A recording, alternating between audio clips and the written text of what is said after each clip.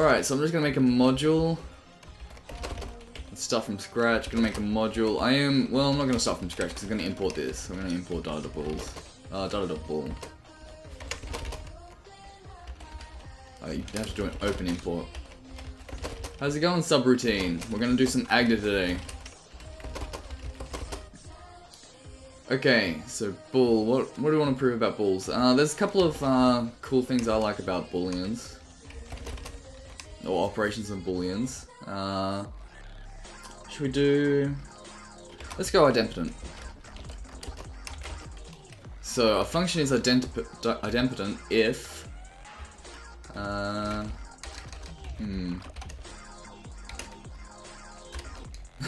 True is not false. I could prove that. I can show you how to prove that. There's actually something interesting about that. So let's say for all f and b's, f of b is the same as f of b. So that's the mathematical idea of idempotent. Oh, whoops. That needs to be equals. Okay. Actually, but idempotent is a type. So hang on. I'm gonna write it like that. What is this? Relation dot binary dot propositional equality. I think that's it. Propositional equality? Yeah, there we go. Alright.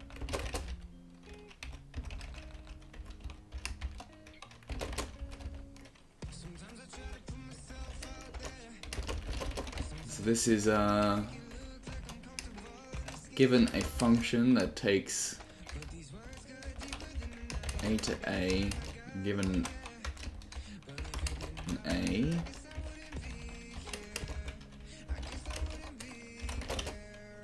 think that should work? No. Whoops. So I'm just trying to write out a type.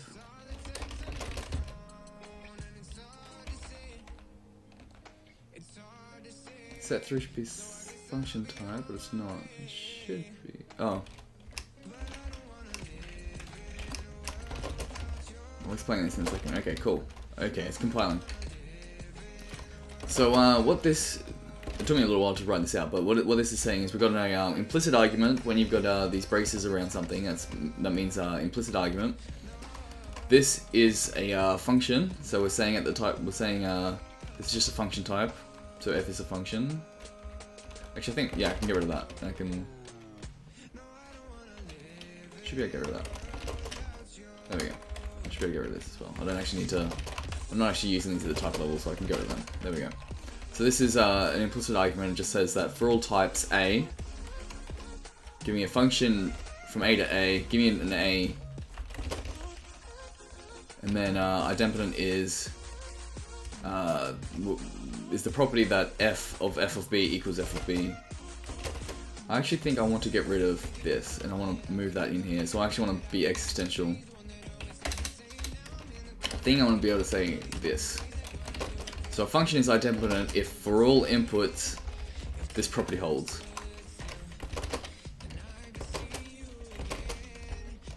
Yeah, it doesn't have type plus because it's got some form of implicit arguments. Yeah. Alright, so does this type signature make sense to anyone? Is anyone confused by this? There's a little bit going on here. For all types, given a function from that type, from a value of that type to a value of that type, then we get back set. Set is actually means like a type, so this is actually like a type alias. What we're basically writing here is a type alias. And so idempotent takes a function, and then for all inputs to that function, f of b equals f of b. So basically running the function twice is the same as running it once.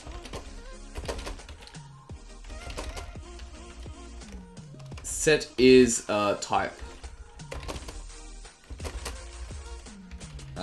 There's a hierarchy in Agda, so set has the kind set 1. Which would have the set, which would have the kind set 2. And there's a whole hierarchy of sets. It's called, I think that's, yeah, I think they call them universes. Alright, so the ID function is like, actually let's go with something more interesting. If you have a boolean and you AND true with it, so if you've got false and true, that's the same as, sorry, false and true and true, that's the same as false and true. So basically, running the function once is the same, oh sorry, running the function twice is the same as running it once. Does that make sense?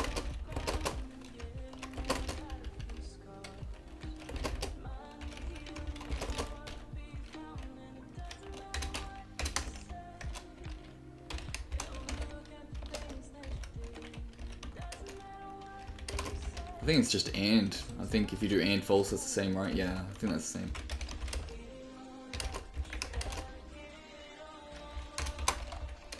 So I'm just gonna say that,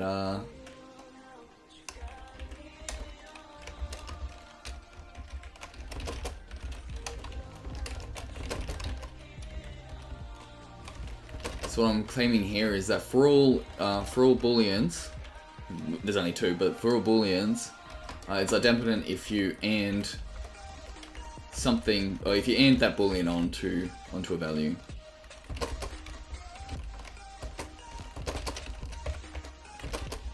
Alright. So you can see here down the bottom here, this is what we're going to prove. I've put, when you put in a question mark in Agda and you load it up, so I'm pressing Control C, Control L, which loads it up. Which sends it, basically sends the buffer to Agda, and Agda finds, or type checks it, and when it type checks it, it says that you know, there was a question mark in here, so this is a goal that we're going to prove. So I am going to prove this property, and the way to do this is to split.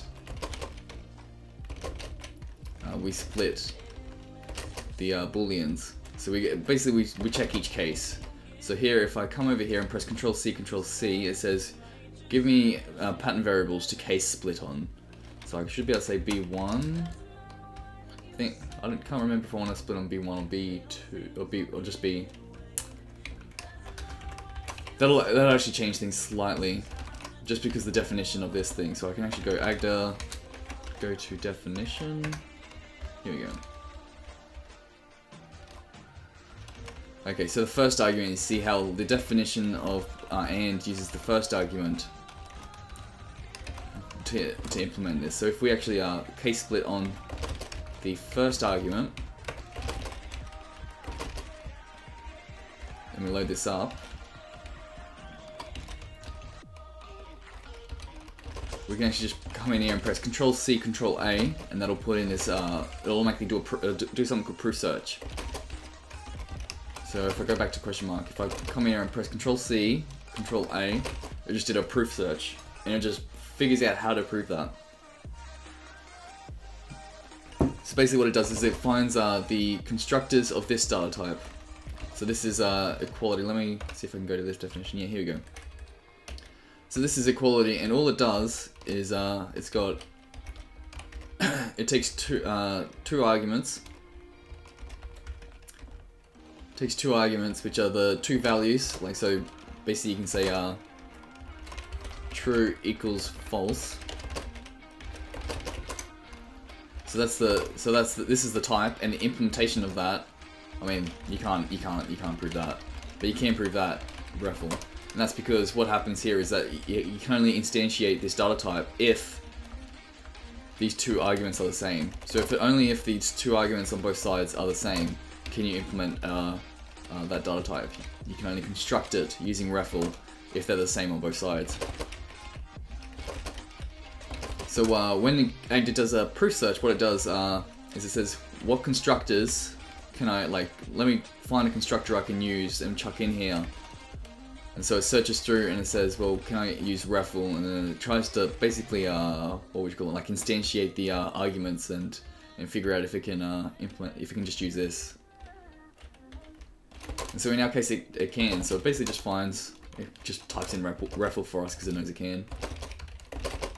So there you go, we've proven that running, we've proven this property.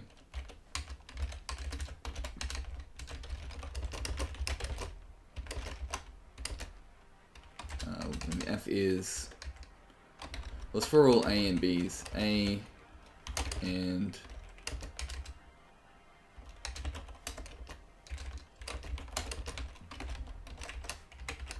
we've proven that that is the same as, we have a proof of that now. And Agda did most of the work for us. I mean, I'm using the standard library, and I just did a proof search and case split, but yeah. What's, anyone got any other idempotent functions they want me to have a go at? Could do this one.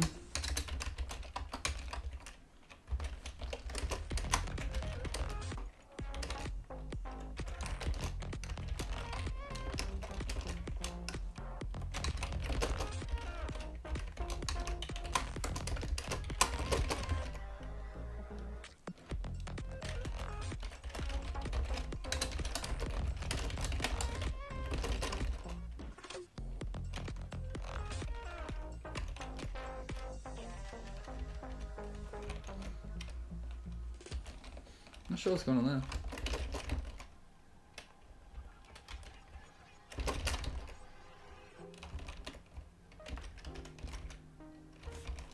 That should work, I think.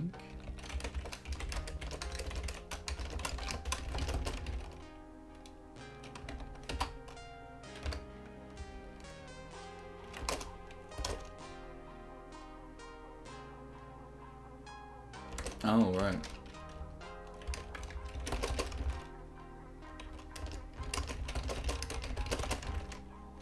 Okay. Weird, okay. I'm just looking at this type. This gets a little bit detailed, but what we're saying here is, this is the identity function.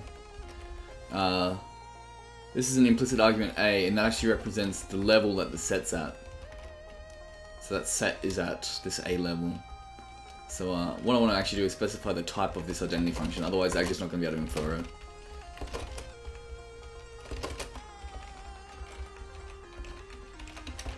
Get rid of that. Agda can infer that part though. Okay, so this is, we should be able to prove that the identity function is idempotent.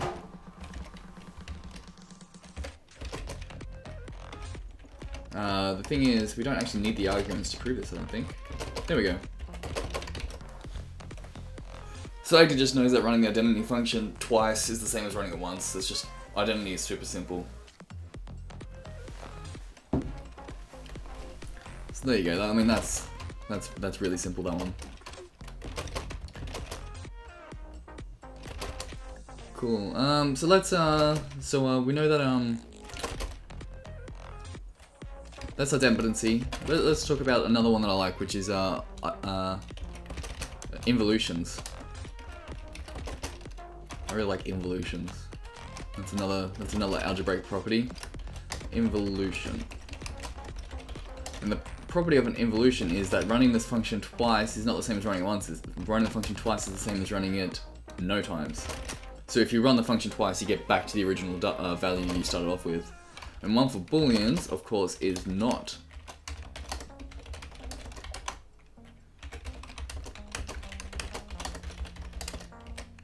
Yeah, XOR is another one. Yeah. Let's start off with this one, and we'll do that. Actually, is XOR 1? Actually, I have a feeling it might not be. We'll have a look, we'll have a go. I mean, the only way to find out is to have a go, isn't it? Alright, so...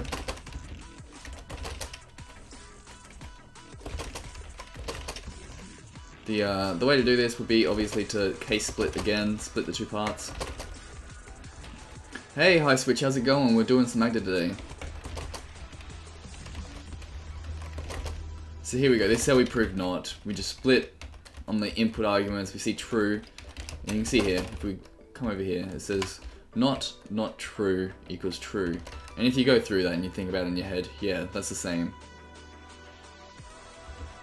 So you can just press Control C, Control A, and Agda will find a solution for you. So usually the way to do proofs in Agda, I mean the way that I usually do it is write out the type that I want. That's usually the thing that takes the longest. The implementation takes 2 seconds because usually what you do is you start implementing it, figure out the best type, figure out the best variable to split on. You split on it, and then you just press Control C, Control A, and try and let Agda figure out a solution for you. That's usually the way I go. So I think XOR will not be one. Let's have a go though. So I just realised that my microphone's a little bit far away. Okay, here we go. XOR, let's try XOR. So in involution, what's the XOR operator?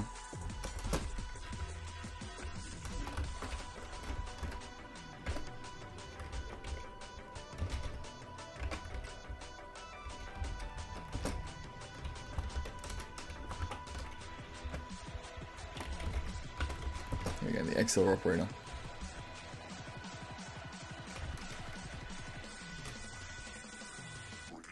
Yeah, apply constant, yeah. Yep, so we'll do what we did with the AND operator. Hey Ryan Held, how's it going? Thanks for that follow.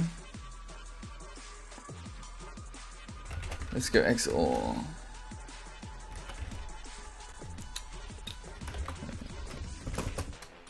Let's try. I don't know. Let's see. Would XOR be an involution? It would not be an involution, would it? Would it be idempotent? I don't think it would be idempotent, would it?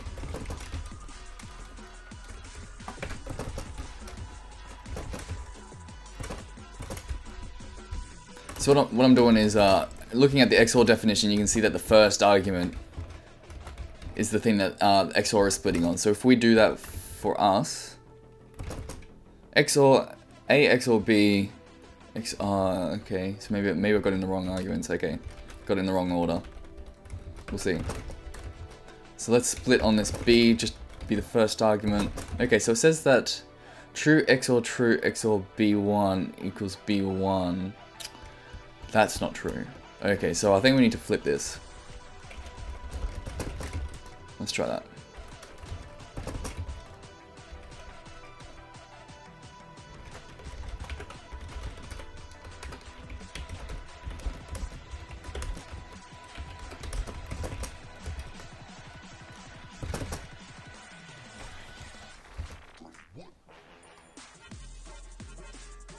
This is what you're claiming, right? A XOR B equals A.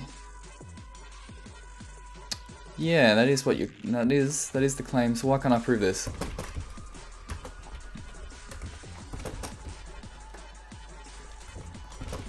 Yeah, it doesn't like either of these. Oh, because I've chosen the involution, right?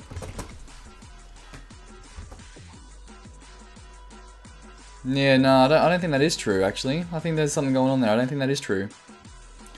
You're totally ignorant of Agda. Agda can improve something like quicksort? Yes, it definitely can improve something like quicksort. In fact, there's a... what is it? Total proof of sorting. So not only can it prove quicksort, it definitely can. The complete correctness of sorting. This is a really, really good blog post. I absolutely love this blog post. So not only can you prove that it's like, so you can write out the type. It's pretty involved. You can do it. It definitely can do it. You'll probably spend like a week or so trying to prove it if you're like, even if you're kind of skilled at Agda. Like there's a lot of stuff that you have to work on. I don't know. Maybe some people that are like super skilled at Agda will be able to do it in a couple of days. It'll take me probably a couple of weeks, a week or two. There's a lot going on. But what's really cool about this is that not only does this person prove is it merge sort? I think it's merge sort. Merge sort. Yeah, set it up. They proved merge sort, but they also proved the computational complexity of it. So they actually make like a timed thing, and this is basically like a timed monad type thing. And they basically just prove that that not only is merge sort, does it actually sort the list, it also does it in the expected time that it should be doing it. So they proved the implementation correct in two different ways. They proved it in terms of input to output, but also runtime complexity. Super cool.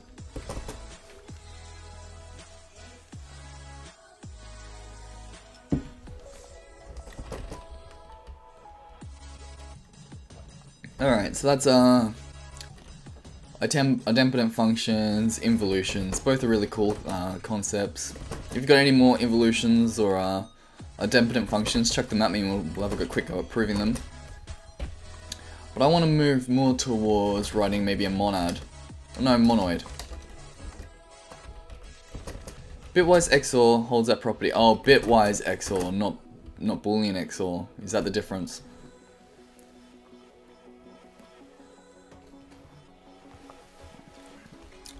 Interesting. Bitwise XOR and not Boolean XOR. What's the difference between the definitions of Boolean XOR and bitwise XOR? I would spend a couple weeks on this. It's pretty detailed. I wonder if the code's somewhere all in one. Yeah, it's involved. Here we go. Full code is on GitHub. If you look at this, you can see why I'd spend a long time on it.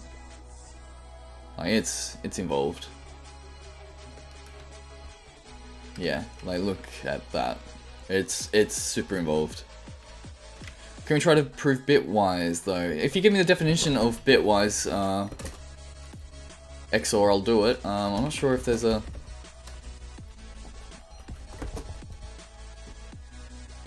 I don't know if there's like a bitwise in here. I'll definitely do it. I just don't know how to get that code in here.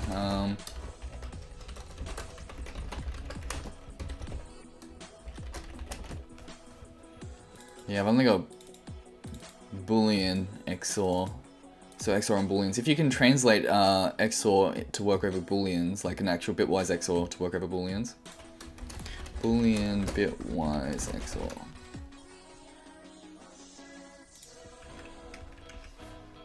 Bitwise AND.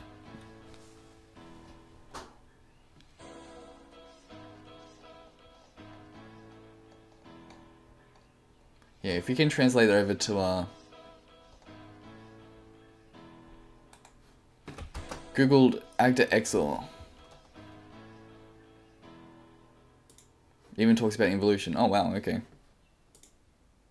Oh cool, I'll bring that up.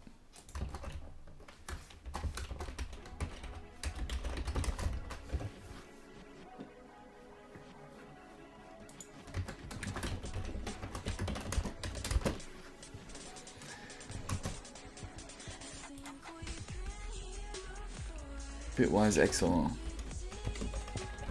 Right, so they've defined their own bitwise XOR somewhere, so we don't have that. Unless there's one, I don't think there's one in the Steam library. Yeah, there's not. So that's what we need. We can use, yeah, we can prove it probably. Oh wow, why is that so complicated? Interesting. Oh, maybe that's my problem. Maybe there is a involution.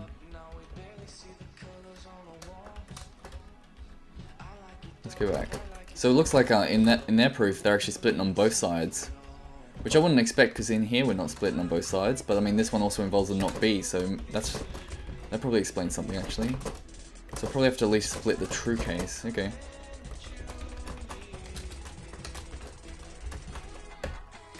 All right, let's try that. Okay, that holds. That holds. False doesn't. Okay, let's split on that. I don't. So I reckon there's probably a problem around this then. Okay. No, there we go. Okay, I had to split on all the cases. You are right. This is an XOR is an involution.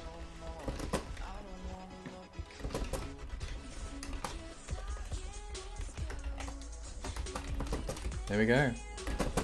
Just have to split on all the cases for some reason. I'm not quite sure why here. Well, that doesn't make sense to me. This makes sense. Having to split on this makes sense because... Glad that you insisted? Yeah, exactly. Yeah, yeah. Just because I can't do it doesn't mean that it doesn't hold. Cool. So this makes sense to me, that the first one, like having to split on true, on the right hand side of true also makes sense because, so true comes in here, then the implementation is not B. So to figure out what the actual result will be, we'll also have to know what B is, this B here. So that makes sense to me. But here, to know what B is going to, like, we know the result is just going to be B, so I don't know. Anyway, I'm happy with that, that's cool. So XOR is an involution, that's awesome.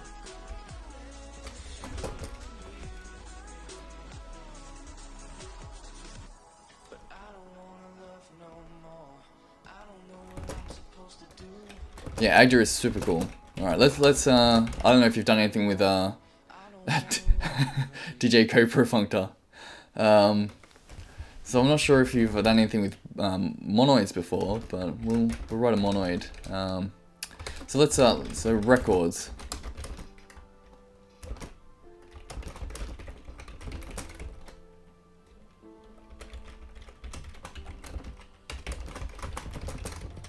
There we go. Things come up in yellow, sometimes get highlighted yellow when Agda can't infer things. Coming from Haskell is Agda very hard. That's tricky. It can be. Agda can be hard. Yeah, parts are quite different. I mean, I don't know. How much have you been following along so far? Have you been struggling with this, or? I mean, syntactically, it's very similar. I mean, that's one good reason why for both Agda and Idris, they're both syntactically very similar. So you don't have to learn any new syntax really. I mean, you do, but not a huge amount. Like if you go to Coq, if you go to so there's Idris, Agda, Coq. There's a few others as well, but these are popular ones. You saw the XOR conf? Okay. Okay, well we'll do some more, and you might be able to tell where you'll have problems. So in Idris, Idris and Agda both have Haskell-like syntax. Idris like a lot more than Agda, but they both got Haskell-like syntax. Coq does not have anything like Haskell syntax, so you have to learn a whole new syntax as well. And there's a lot of terms and stuff in there that's like it's for people that know how to prove things, which is not like I've learned how to prove things through programming. I never really had like a strong mathematical background or anything, so I've learned how to do this using Agda. I've learned how to prove things using Agda. I haven't really done any actual proofs outside of programming. And Coq has like a lot of terminology around, a lot of logic terminology and things that I'm not familiar with. I'd like to be more familiar with it, and that's why I'm trying to learn Coq, but I'm not. So Idris and Agda though, you just write code and you prove things, and so the code usually has something to do with programming. So it's a bit more familiar with me. So these two are a bit more familiar to me. So I think if you're going to pick up something to learn how to prove things, I'd look into Idris and Agda if you are familiar with Haskell already. If you are a logician or you know anything about that, have a look at Coq. Coq is very cool. Alright, so we're going to write a monoid. I'm just going to use this operation, which is just I don't know, a circle with that through it. I don't know how you would even call that. That is circled asterisk. There you go. We're going to use circle asterisk. Oh yeah, TLA plus. TLA plus is it's a specialized kind of proof assistant for distributed. It's good at doing distributed, like concurrent actor stuff. And it'll try and figure out like when you've got two things that are trying to compute something or trying to access like some sort of resource. It'll automatically figure out when things aren't safe, like when things aren't locked, when you're gonna have concurrent problems, race conditions and stuff. Alright, so this is a monoid. Oh, hang on, that's not quite. Let's start with semigroup. So this is a semigroup, right? It's got the append operation, but there is actually a property that you have to make sure you prove. Well, in Haskell we don't prove it, but yeah, there is a property that you're meant to hold, which is that what is it? A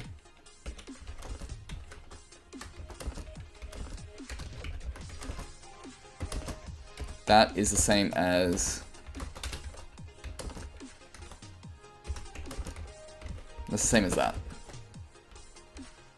What have I done there? Oh. Missed out the operator. There we go. I'm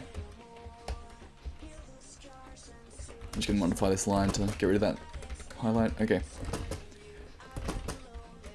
So to make a semi-group for a type,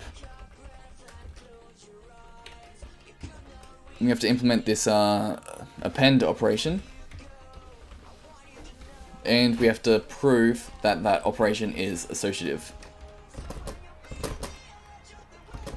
So hopefully this is somewhat readable. This is the associativity property. So basically, the associative property just means that parentheses don't matter. So we're gonna make a semi-group. We'll make a semi-group for that AND operation we had, because that is also, yeah, AND is idempotent, but it's also associative. So we'll have a semi-group for booleans.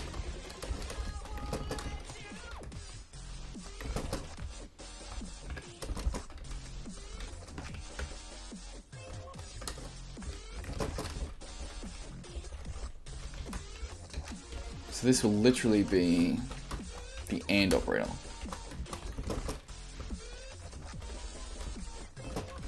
But now we need to prove that AND is associative, so let's make a definition up here. Which is that...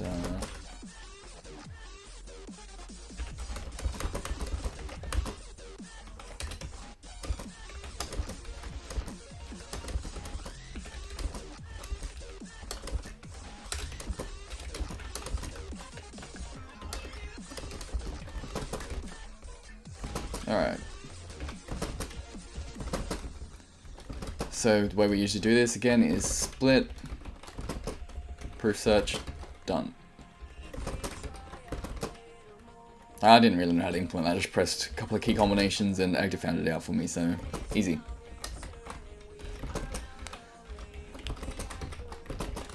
There we go. So AND is a semigroup. It's a binary operation that's associative. Binary associative operation. That's what a semigroup is. Do we have any other good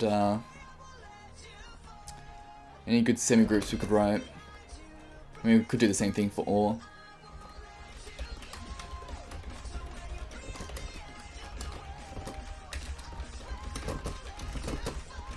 Yep, Agda just makes everything magic. And it seems like it's magic.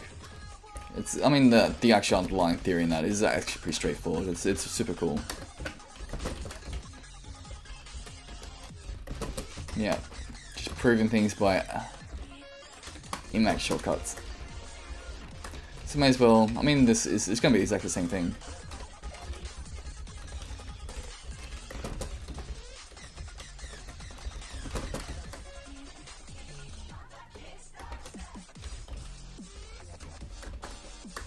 Come on.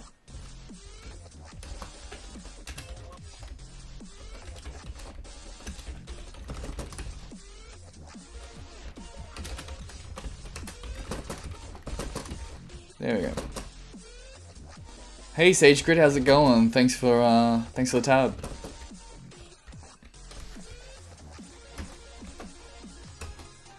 Alright, what's going on? Okay. Semigroup, we've got semigroups. Okay. So that's one, I don't know, I think it's pretty cool that, like in Haskell we can't write that. There are kind of some extensions to do that, but it's not straightforward, and it's definitely if you are able to write like a fancy type like that, the implementation is not like that. The implementation is not so straightforward. You have to enable a lot of extensions to be able to write something like that, and you kind of own, it's similar, but it's not quite like that.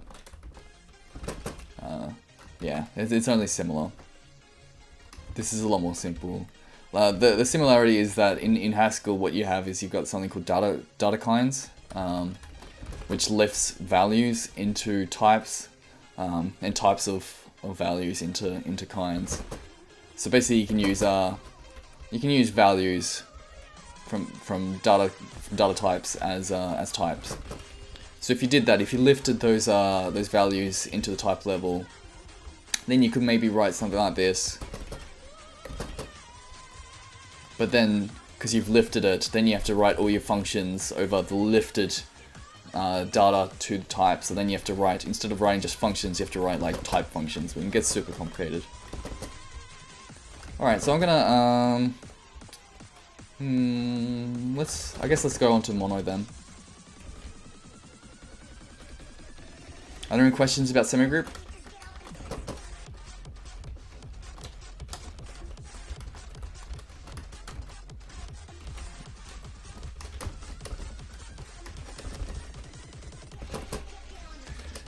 So a monoid has a semigroup.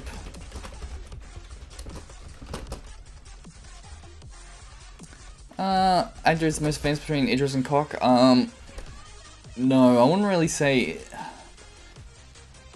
any are more advanced. They've all just got different trade-offs. They've just got each one's got different trade-off. Yeah. In Idris for a while there was something called tactics. Let me see if I can find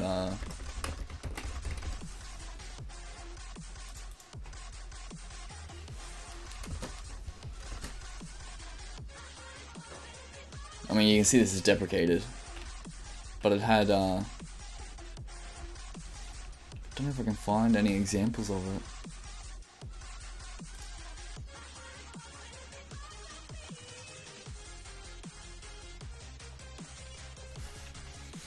Just trying to find a little example of it.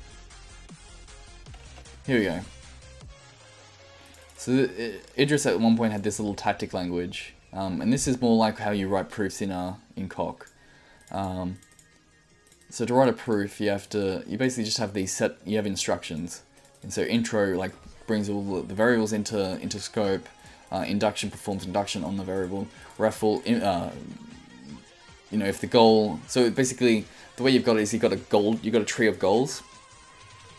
And you write an imperative language to basically, like, it's kind of like a zipper. You kind of zip through the through that tree, and you when you see like raffle, that actually means like I finished the goal, so that goal gets removed from the tree, and then you can move on to the next node in the tree, and then you have to prove that. And when you can do things like intro, which introduces actually maybe not intro, but like there's induction, which introduces another goal. So you've got one goal, you kind of split it apart, you solve one part, and then you go to the other part, and then you solve that part. So you're kind of making your own tree. You start off with a tree, but then you kind of expand nodes, and then solve the nodes and remove them from the tree. But you've got an imperative language for working over it, so that's what a tactic basically is. And Coq uses tactics everywhere. Idris used to have a little tactic language, they got rid of that. And when they got rid of that, that's kind of when because I mean it's imperative, it's very imperative. And there's kind of like an interactive, there used to be an interactive tool, I don't know if that still exists, but there used to be a little interactive tool that you could go into, and it would tell you what the goals are. And so it was pretty, straightforward. You had the goal, and you saw it, and then you wrote some imperative statements to play around with the goal, and then you proved it, and then you press save, and then this got spat out at the end. This little thing got spat out. So that was really easy to get started with. Idris removed their tactic language. They've got something else now, but I don't know. I haven't really played around with this, so I don't know. So that's kind of like, that was one of the differences between Idris and Agda. When Idris removed this or deprecated this, I went, well, there was kind of like a period where Idris didn't really have any tool similar to this. So it was basically on the same level as Agda to me, because it didn't have this imperative language, which I found very I don't know, it was something that I got used to. So it's something that was kind of easy for me, and I got used to. So when I got rid of that, I went, well, if it doesn't have that, then what benefit does it have over Agda? And for me, it wasn't much. So I started playing around with Agda, and I quite like Agda.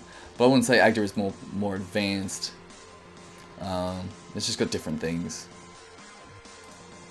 What I have found though is Idris has got a few bugs in it. Agda's got other bugs in different ways, but I don't know. Agda seems a little bit more stable than what I'd call Idris. I wouldn't say Idris is the most stable thing. But cock is very different. Cock is very different, and it's all based on tactics. So if you do like the idea of like having an imperative tool to go through and transform your goals and having a proof tree, look at cock. That's how it works.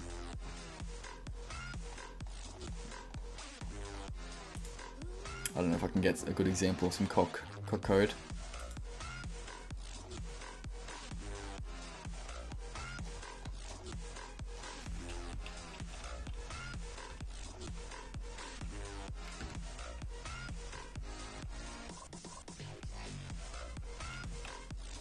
Yeah, I mean these are really simple ones. So this is kind of like how in our code we've got whatever equals raffle. So raffle is short for reflexivity. And so that's the type that we're proving, then that's the equal sign equals raffle. Done. But if we go down, I wonder if we'll see some. It's basically an imperative language for you to walk through.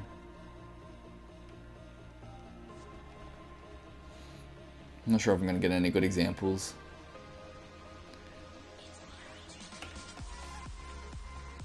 Actually, isn't that Rosetta code?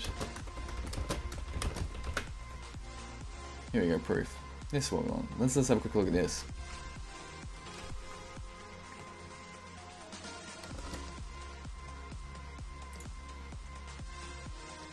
So here you go, see how this is kind of like an imperative language. So introduce, eliminate, trivial, intro, simple, case split on this thing, intros.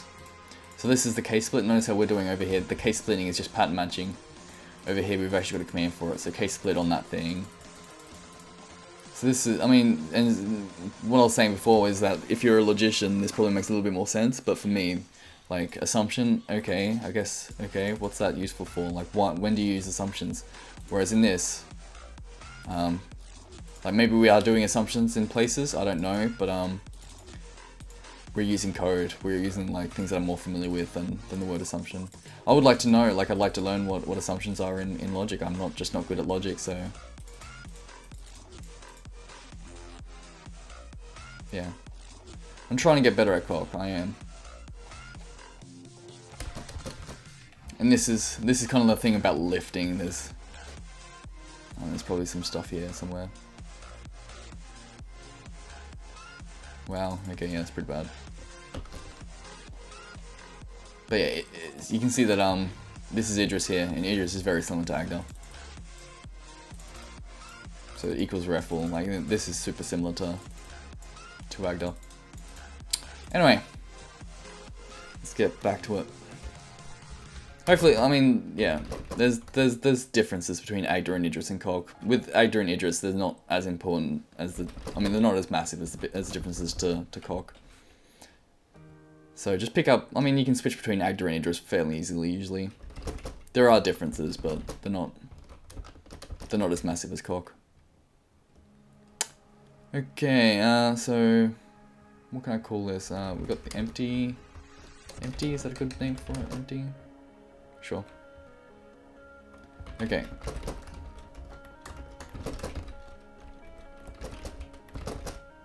So monoid has an empty element in a semigroup, and we've got a couple of proofs.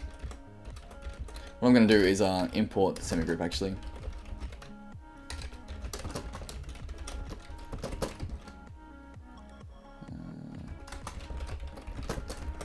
There we go. So if you open a record, it just brings all the operations into scope. Otherwise, I'd have to do like I'll show you what I'd have to do otherwise. So what is it? There's two things for a monoid, two extra properties, and that is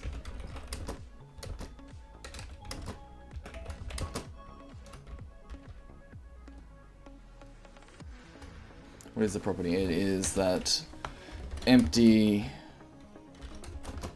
A equals A. That's left identity, is it? Right identity is the other way around.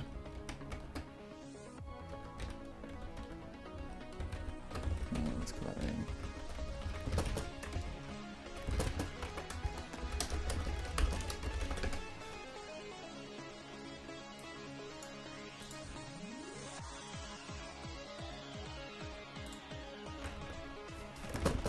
I'm just checking that I got left and right around the right way. I think I did. Which could probably left. Yeah, instead of identity 0. Maybe. Actually, I think identity's fine.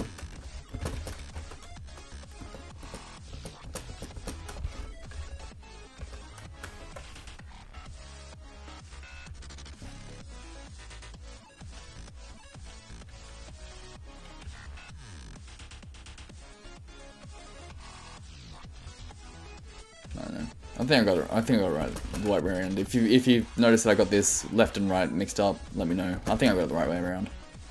All right, so that's a monoid. So let's prove that our operations are monoids, not just semigroups.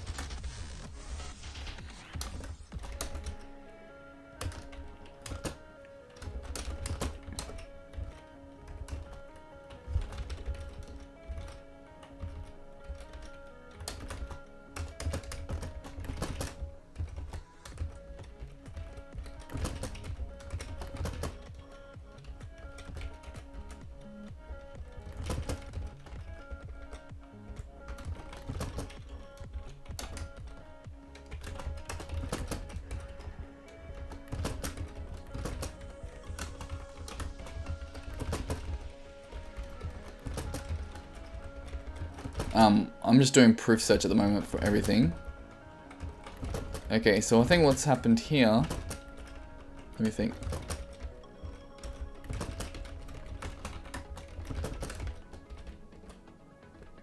So did a search for empty, so and true.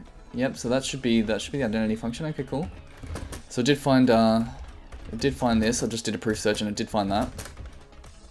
So ignore the argument, and that's so true and something else. So this is so left out identity is true and something equals something. That makes sense to me. But here we've got right identity is something and true is the original thing. And if you look at the definition of and,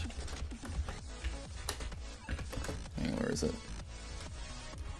Look at the definition of and, notice how it's on the left hand side of the and that we're splitting on for the implementation. So it's not able to find it's not able to do a proof search for that because the left hand side splits on the left hand side, and the left hand side is for all. We've got a for all in there. Okay, so what we just need to do is and right identity.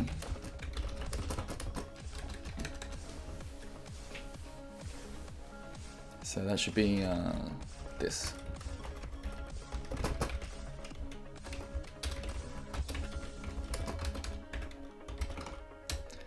Trying to look for the biggest program proven by Agda. Yeah. There have been computer-generated proofs that are too complicated for humans to even review at the moment. So a computer's come up with a proof, and we're not able to verify that proof because, well, we're not. I mean, it's verified, but it's we're not able to actually check the proof because it's so complicated. So I just need to split on what the problem was that because it's the left hand side, we need to split on.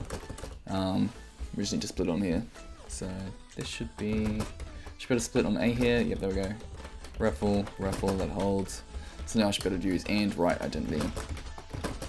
Cool. So and is a monoid.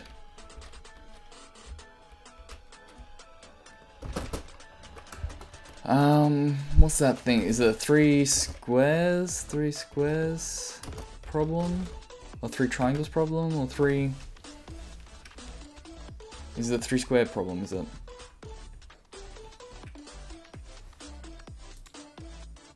Nah, it's not. That's not this. It's not that. That's not what I'm thinking of. There's a geometry problem, I think.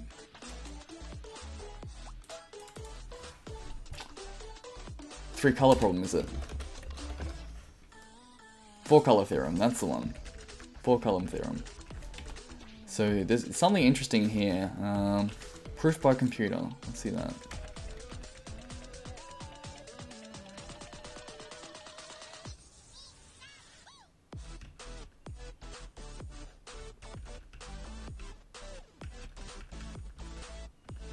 pretty sure the 4-color theorem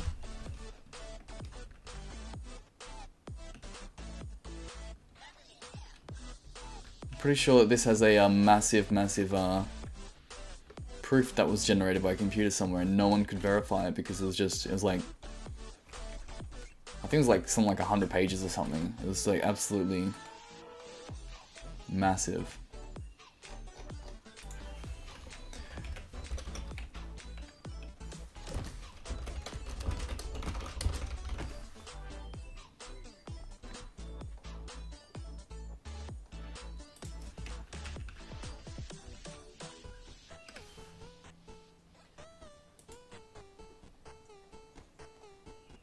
I think it's the 4-color theorem.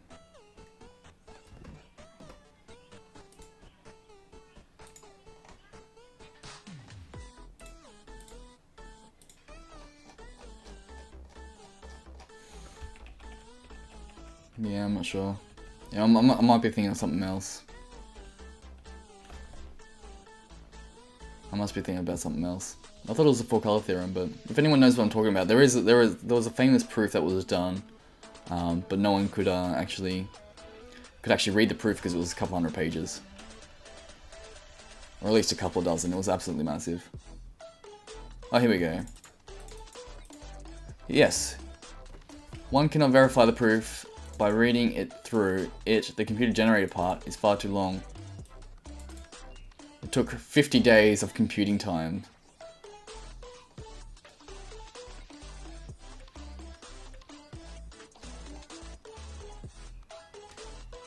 Okay, so there you go, yeah. So it was, I don't know how, it doesn't say how long it was, but it took 50 days of a supercomputer in the 70s to be able to calculate the proof, and then it spat out a proof and no one could read it. But anyway, 4-color theorem is true. It actually turned out to be, I guess the proof might have been right, who knows.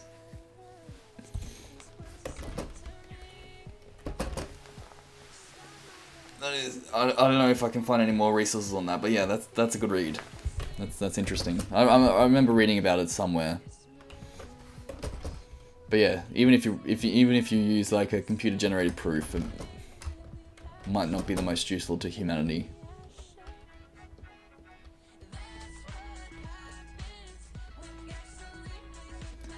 Okay, so we got monoids. I think that's pretty good.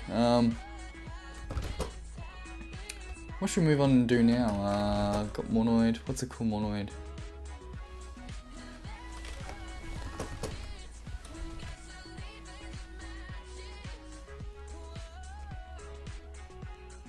I think that's alright. Let's stay there. I was playing around with some things last night. I wonder if I was playing around with anything cool last night. I was playing around with Agda. I was just refreshing my ideas on Agda. Yeah, let's move on to something even bigger. Yeah, let's move on to something even bigger. Yeah, I've got something that I wanna have a go at. It is zoomed a little bit. That's the original size. Okay, so let's work on.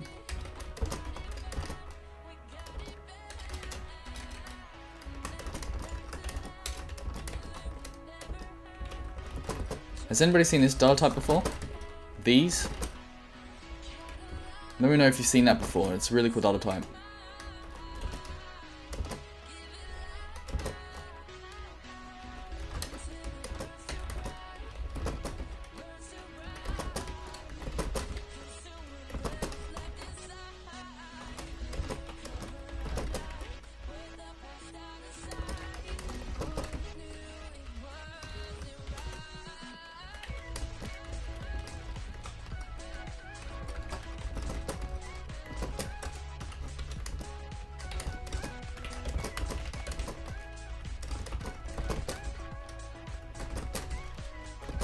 Has anybody seen this data type before?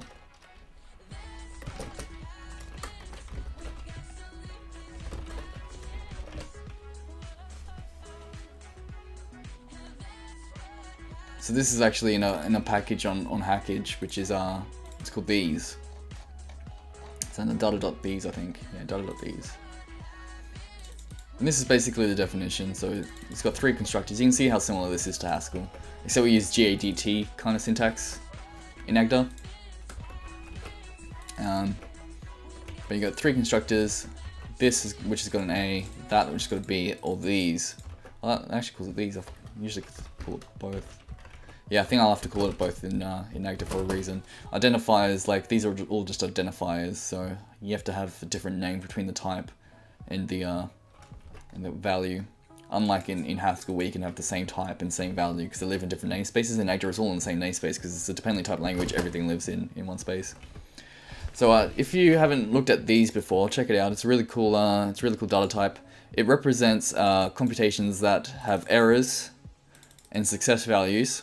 So errors and success values, but also ones that can have errors and success values. So you can use this as kind of like a computation that can go through and it can fail, like part of it can fail, but the whole thing might still succeed. So you can kind of collect together warnings and things. That's what it's really useful for. So it's good for collecting together things that might fail and also things that might succeed. If you've got a lot of them, you can put them all together. And these is a really cool data type for that. So what these does is it's got a monad. It's got a monad. And for the monad, what you have is if you have more than one failure value, it collects them together. If you've got a success value, it just uses that one. So when you flat map them together, all the failures get collected together. And the success, you just get the latest success. So it's kind of like either in that, I guess it's not really like either, I guess. Because either fails. The first failure you've got is the failure, but with this and that, it collects together. It collects together the failures and you just get the last result.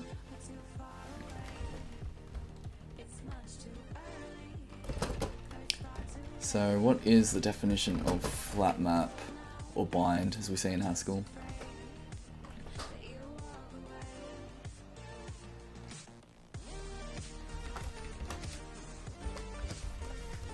So this is bind. So notice how it has a semigroup. So what it does is for the errors, the collecting together of the errors is just using a semigroup.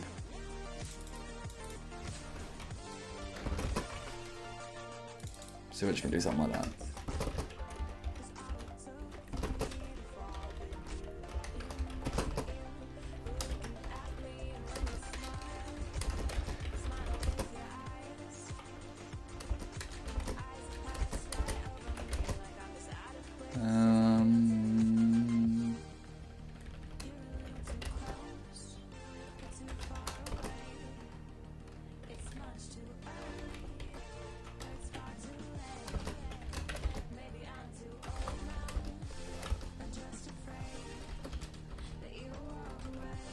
Yeah, so it needs a semigroup, we need that.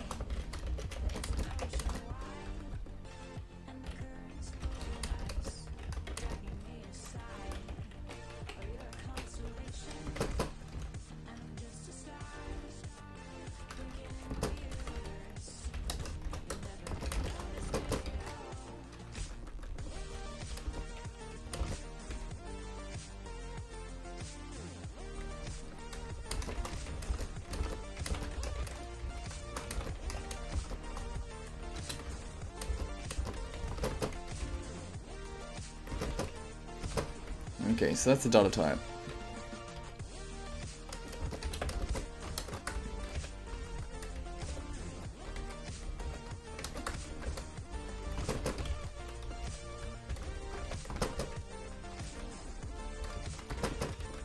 And what we're going to have to split on is, to implement bind these, what we'll pattern match on is the same as what we did in the Haskell version, which is to split on, whoops, not the semigroup, I accidentally split on the semigroup there.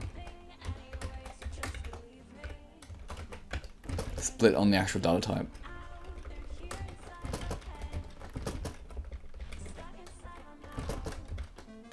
So I just did a proof search for these, and there's a couple of problems that I did. A couple of problems that I came up with. One of them is that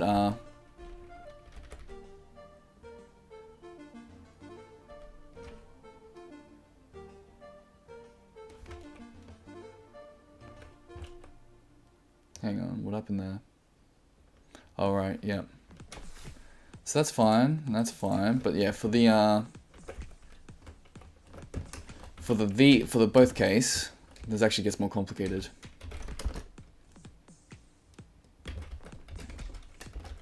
So what do we do? Yeah, there we go. So we actually have to match on that part.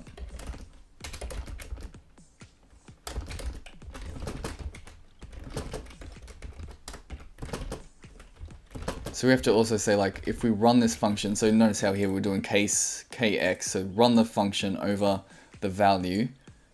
Now we have to handle these cases. So in the case of this, we want this of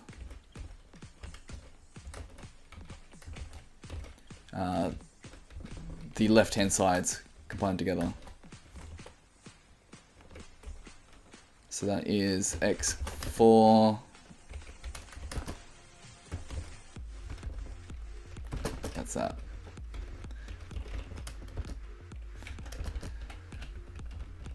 So let me implement this.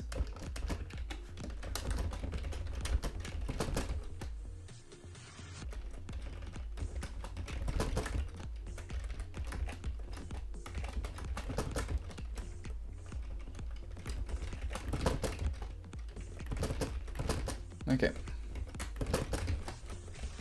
So this is just translation of that.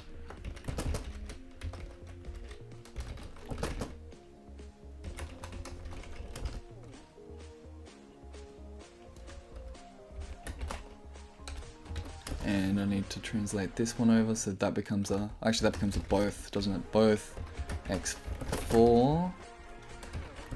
And what's this one? This one I'm gonna have to open up the semigroup again, because we're gonna use the semigroup operation, which is in Haskell the semigroup operation is that, in ours it is that. So that becomes both of x5 and x, and then x1.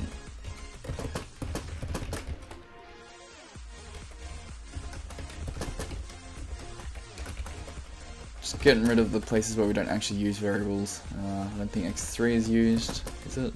No. x2, that's not used. Cool.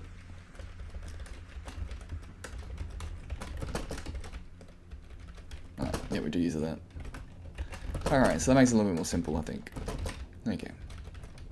It would be better if I rename these things so there's not so many x's, but whatever. Cool, so that's the implementation of bind. What I want to do though is prove that these has the actual monad. I want to prove that these, the monad for these is actually a monad. So let's write, like what we did with monoid and semigroup, let's do that but for bind. So M is actually something that takes a set to a set. And that means we actually have to, I think we have to write this as a set 1. Just because if you have operations that work over sets, then you have to kind of increment your level by 1. That's just how it is. There's a reason for it, but it's a bit involved.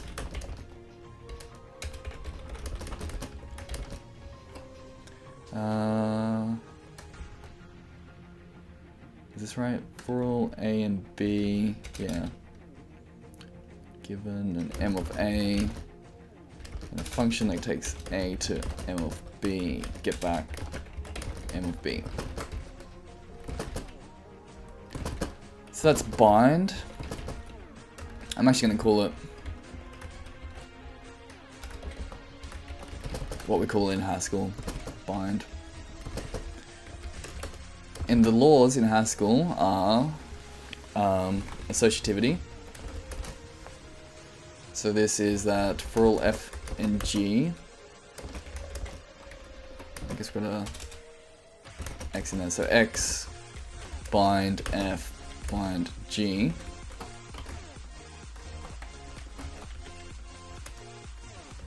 That's the same as X bind, what is it?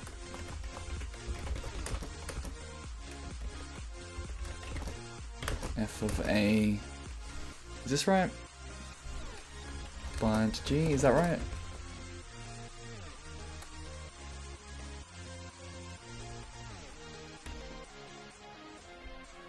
What's my error there?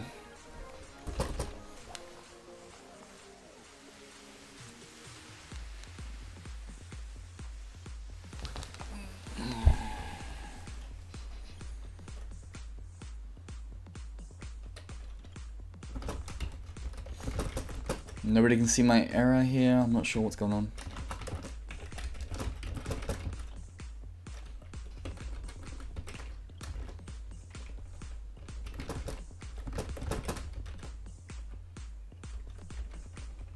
Oh, these are meant to be implicit.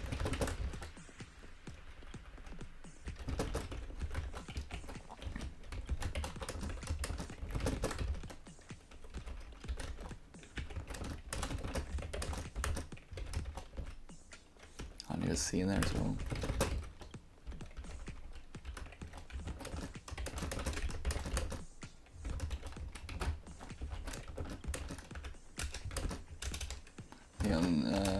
Yeah, that's right. There we go. Just had to write out more types. That's okay. Cool.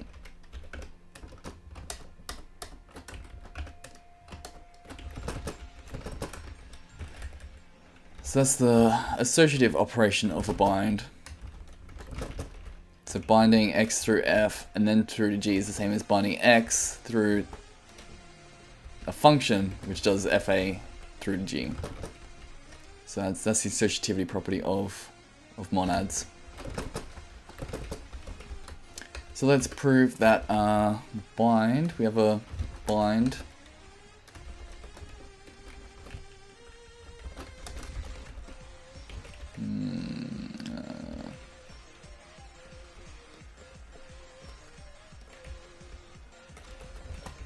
I'm just going to call this flat map these then. Let's call it that. This one boot bind these. So we're going to prove that given a... We don't need a semigroup for this though, don't we? So this is kind of like a translation of this, which we're going to translate this over. So for all a... Let's go S. Semigroup S creates a bind.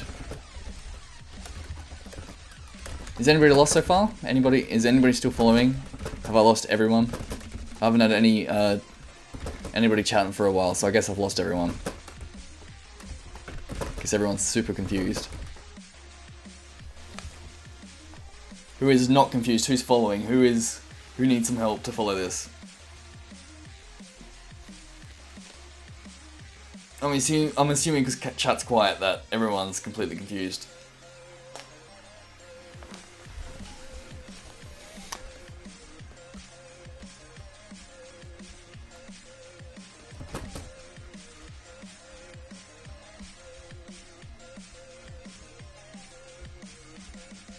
I think I lost everyone when I started talking about these. You're in awe? What's happening, Freeman? What's up? Good to see ya. How's it going? There's some other people in the chat that well, they haven't been in the chat today, but some other people in chat that that do things around AI. You might want to talk to them. Check out what's his username? A mathematical way. He does some things around machine learning, and he's really interested in verification as well. So just check out that. Is for all in Agda like writing a set, or does it go to a different universe or something? Yeah. So for all is kind of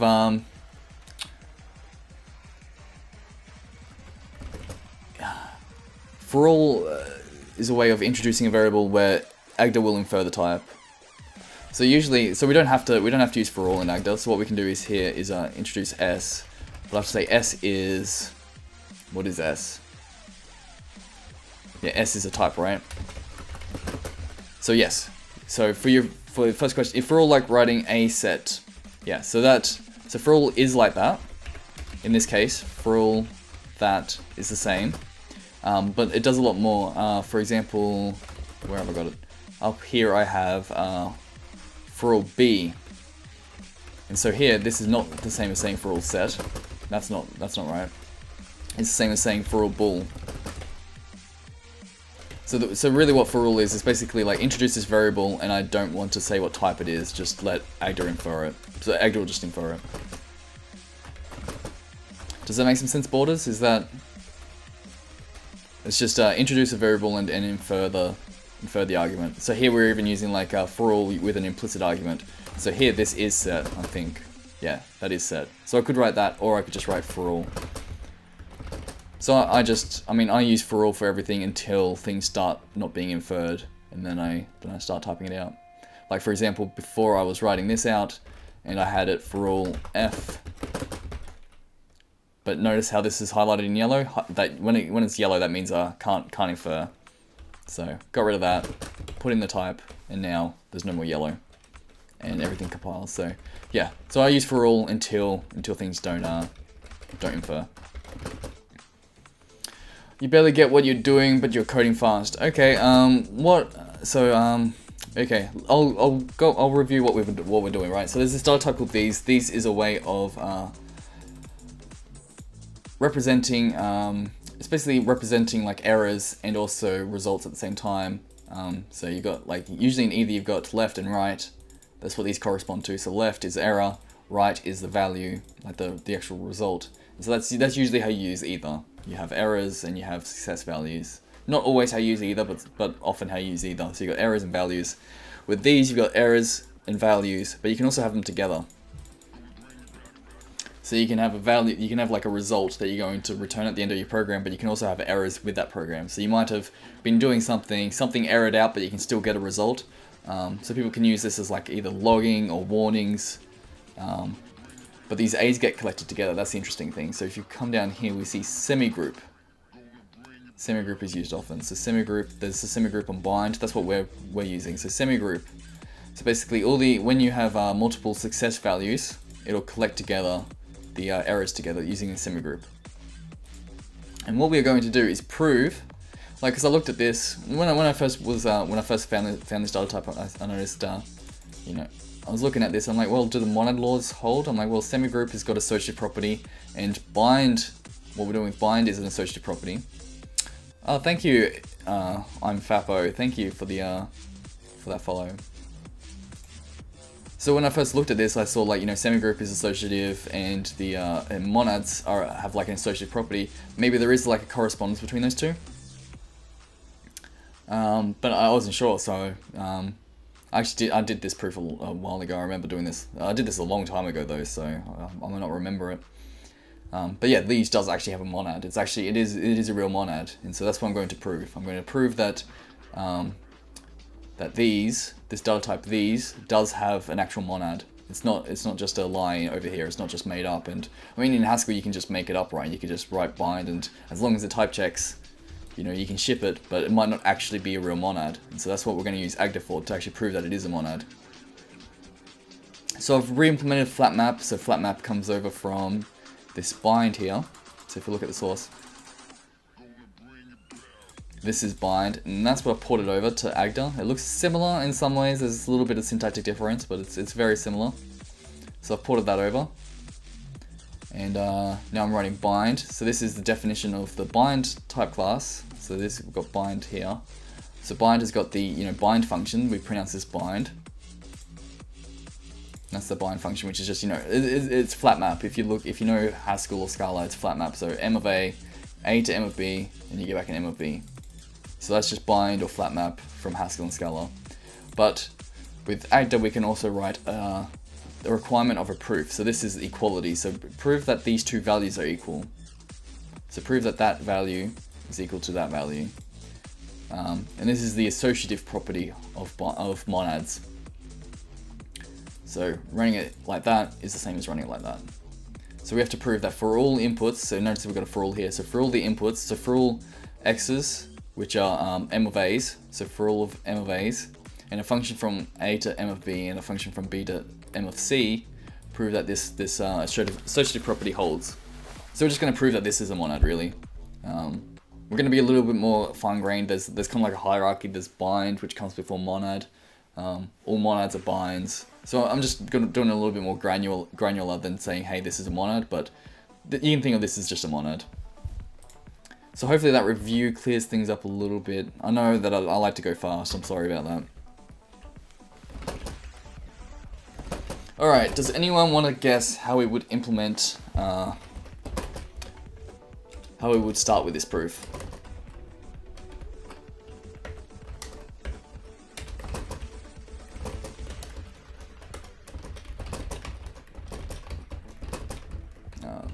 That map, please. Come on, should be that.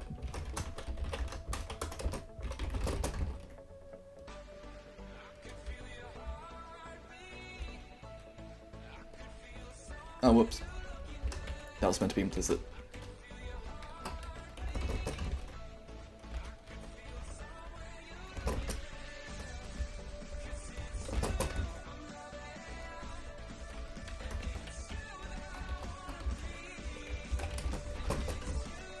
There we go. So I'm just saying that the bind in our bind type class, well, that's not, we're not actually writing type class. Our bind record, this bind operator, is flat map these.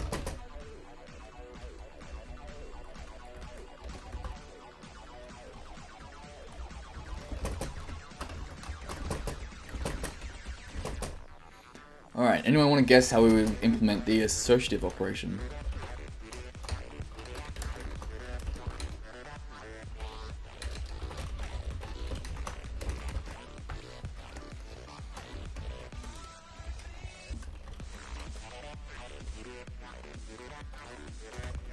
I'm gonna spend a while typing out the type of this because there's gonna be a lot.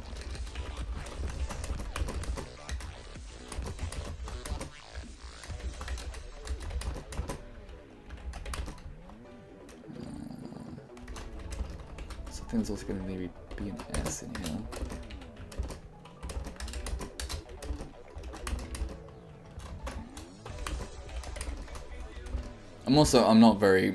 I'm not great at Agda. I mean, I kind of know the syntax in that, but like, I'm probably doing things that most Agda users wouldn't do, so.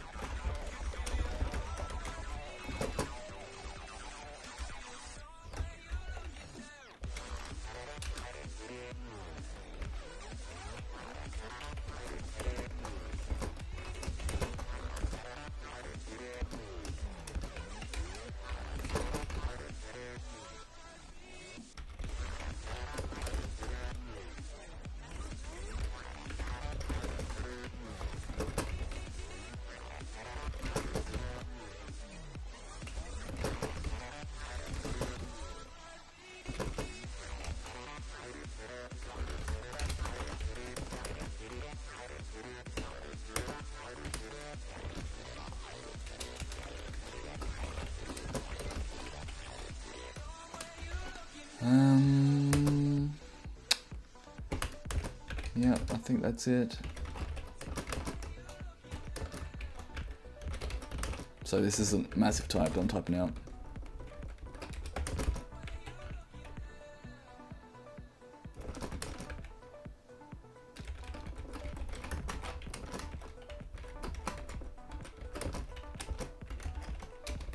Is that right? Something like that?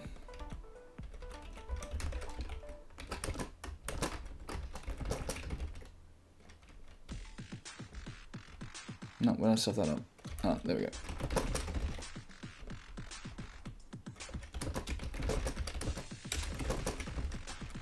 Cool, that I actually got something then. Alright.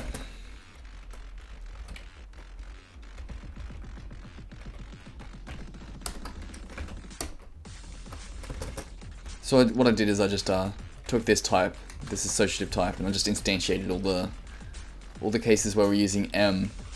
I instantiated that to these, and I instantiated the usage of bind with flat map these, which is our actual implementation for the these data type.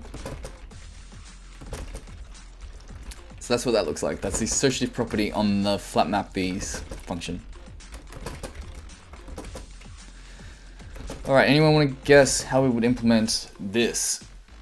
If you've been, I don't know, how many people have been following along since the beginning? Probably not many. If you've been following along since the beginning, what we saw was we pattern match. Sometimes, like in Agda, we call this case splitting, but it's pattern matching in programming. So we pattern match.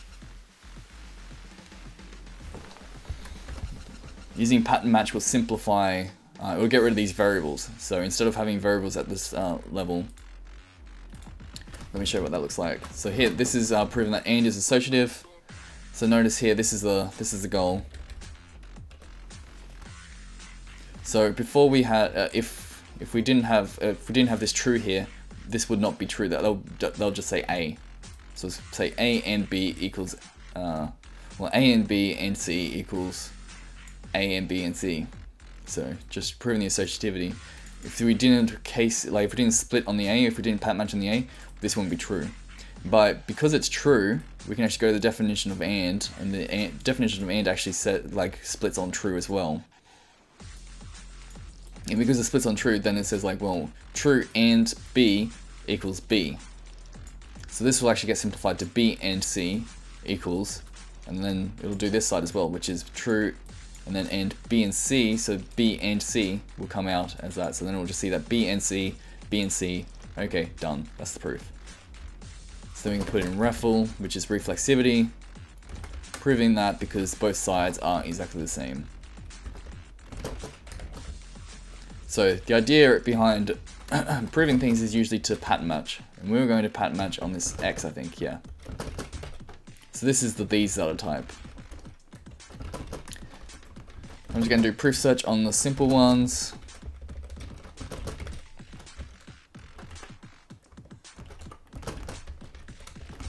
So if you flat map on this, then you're going to get back this. If you flat map on that, you're going to get back that. And that's because of the definition of flat map. If you look at it there, that's the definition. So we, in the case of this, we just return back this. So that's easy. Obviously, we're gonna that's associative because we're just gonna return back the first argument all the time. That's easy. For that, we're going to just run the function over the argument, and so that's easy for it to see that is associative. It gets a little bit more complicated with both because we can't just do a proof search. And if you look at the implementation up here, what do we do in the both case?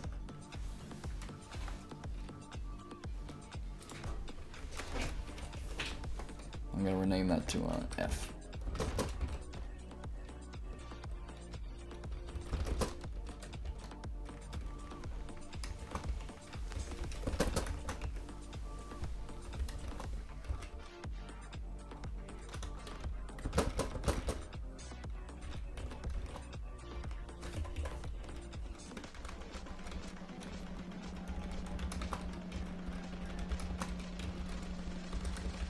I'm just simplifying this a little bit more.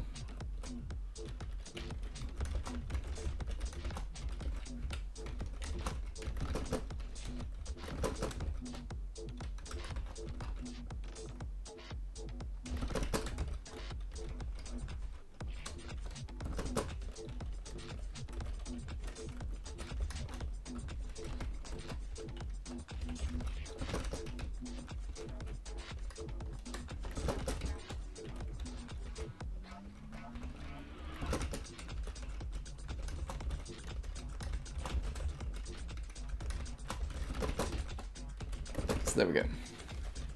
I don't know if that simplifies things a little bit for me. I just made all the type variables consistent basically.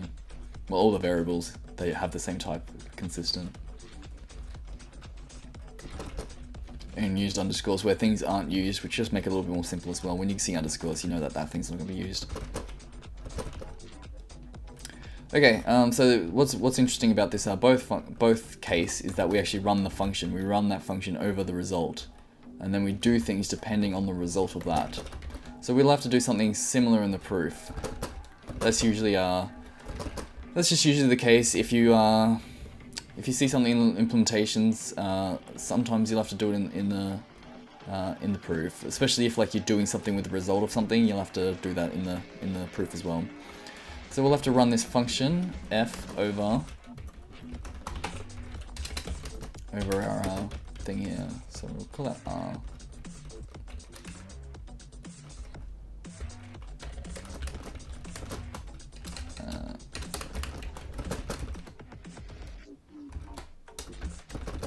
Alright, so that generated all the cases for us.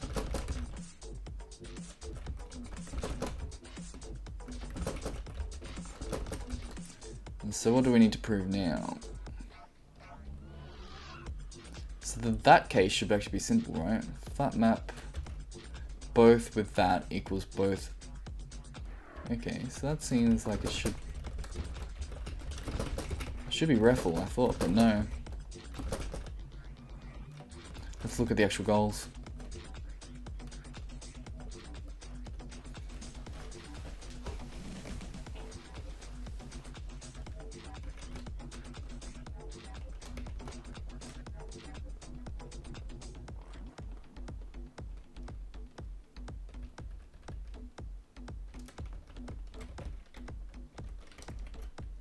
I'm just going to go one more level with this. Well, the reason is that, hang on, we can't actually run it another time, can we? Well, with that we can. Okay, so...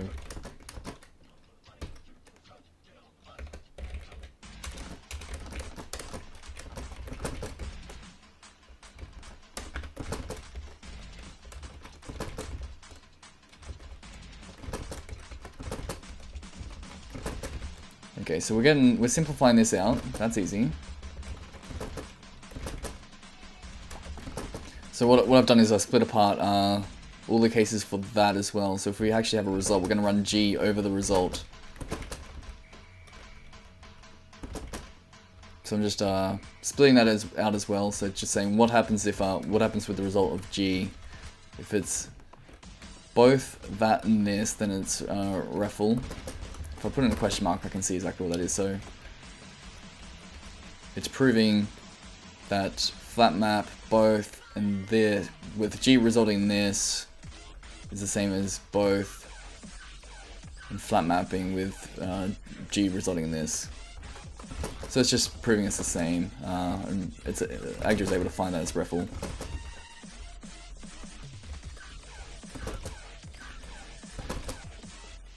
So then we've got the tricky case where if we run both with that and then we get back at both on the second flat map. So the first flat map returns both and then, what was it? Both that, was it? Both and that, yeah. So if the first flat map returns that, then it equals both, and then both with both equals that. So this actually gets complicated because we have to use the semigroup.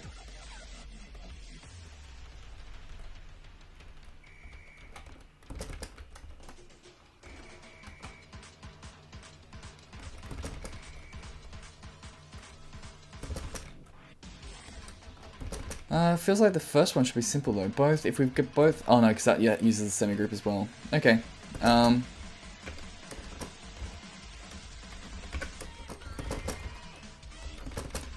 So what we're going to do is, oh, that one does actually work. That one does work. Why does that one work? Both L and this. Both and this. That doesn't make sense to me. Both L and this, so if the result of that function is this, then don't we use the semigroup? We do use the semigroup.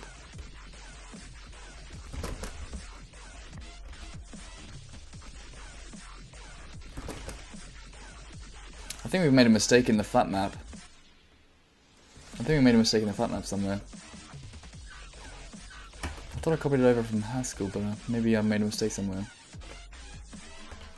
So if we flat map on both, and we get back at this, then we append, yeah, okay, so we appended, okay. Yeah, that's right.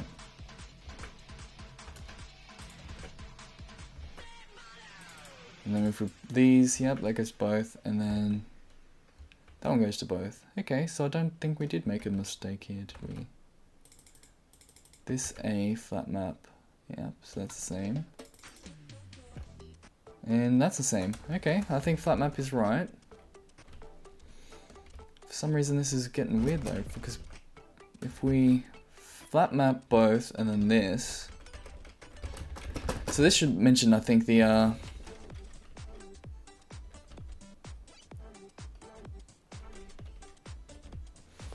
this should mention that we're doing a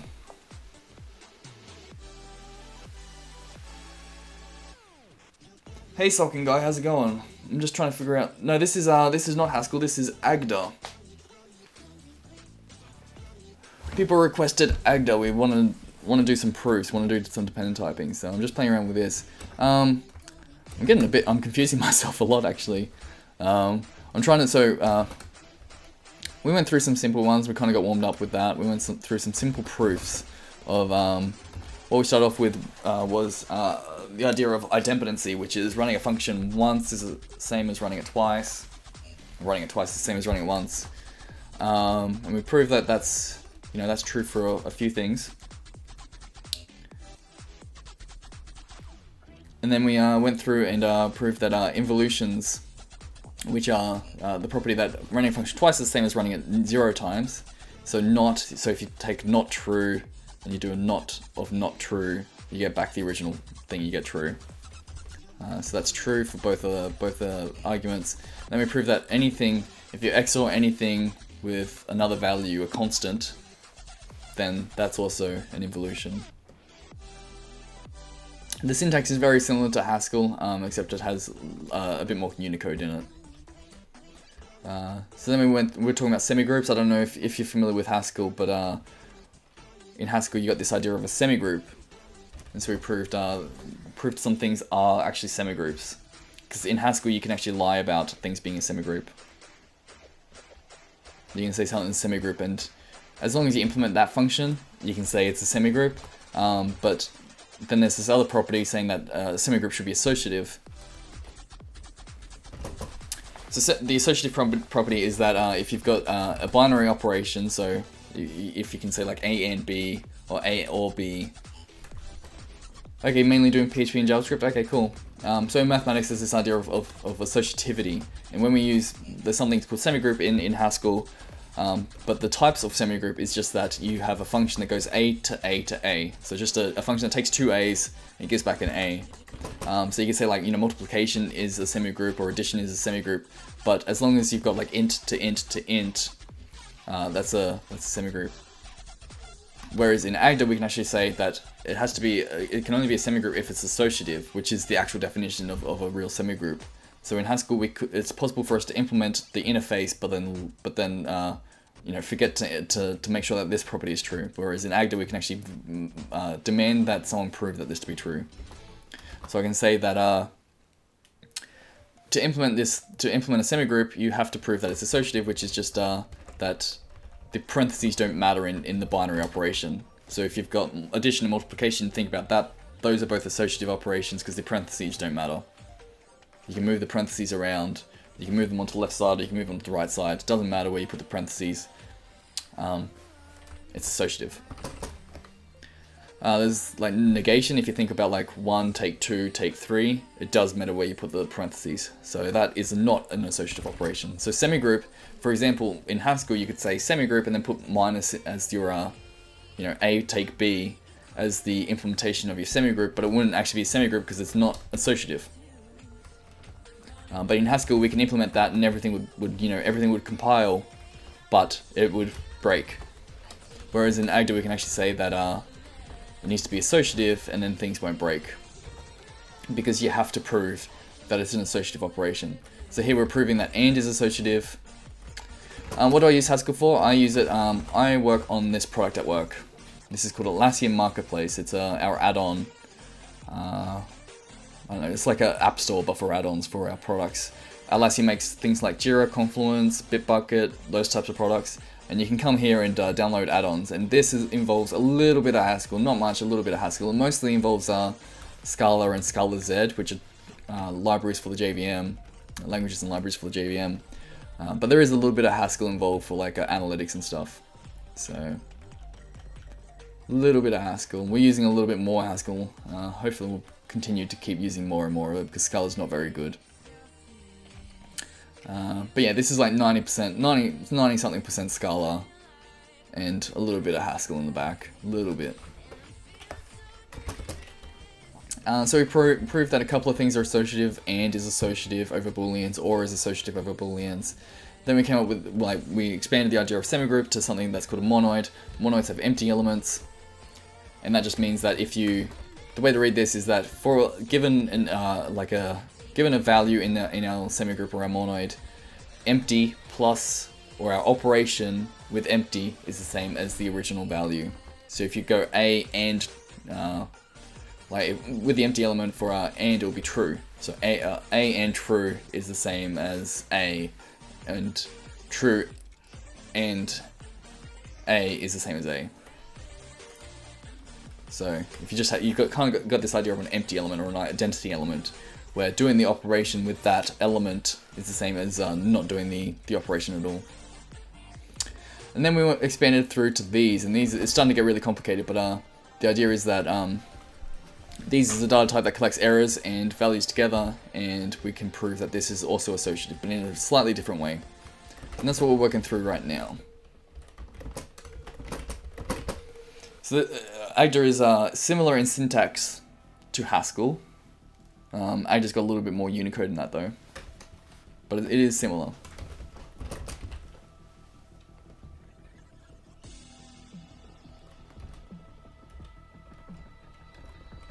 So I'm not sure why here.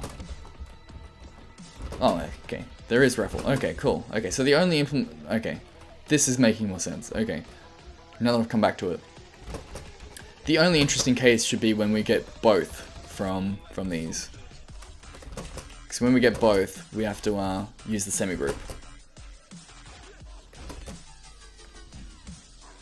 And if you look at the implementation of both.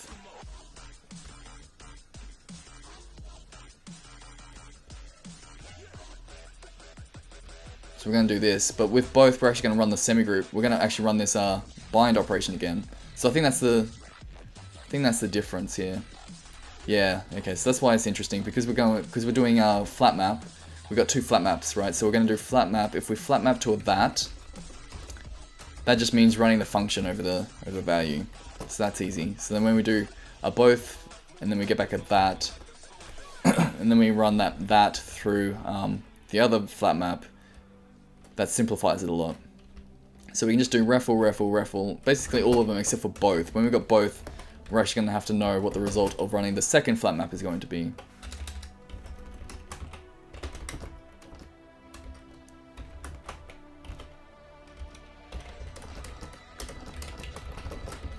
Alright, let's do it one more time. Alright, so now we expand it to pretty much every possible case. These ones are simple, so we've already got those, but when we have two boths in the way, then things start getting interesting. And what's going to be interesting is that with this, if you look back up the implementation, if you look at this, hang on, if you look at this one, where we use both and then we result in this, you can see that we actually use the semigroup operation. When we have that, we don't, we just return both, back both. So this one looks a lot more simple, and this one uses semigroup. So we should be able to say down here, there we go, a little bit smaller. That one was figured out to be REFL, that's easy. That compiles. This one is not going to be figured out, and neither is this one, because they both use the semigroup operation. These both use semigroup, so we're going to actually have to use the proof of associativity in our semigroup. We're going to have to use our proof up here, that semigroups are associative, in our proof that, that our flat maps are associative.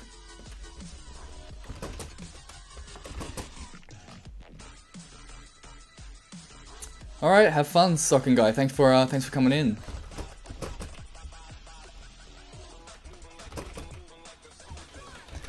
Okay, so I'm just gonna, what can I do? I'm gonna do a couple of different ways. I'm gonna prove this in a couple of different ways. Yeah, let's prove it in a couple of different ways and I'll end there. I'll show the, I think there's like 3 off the top of my head different ways we can write this.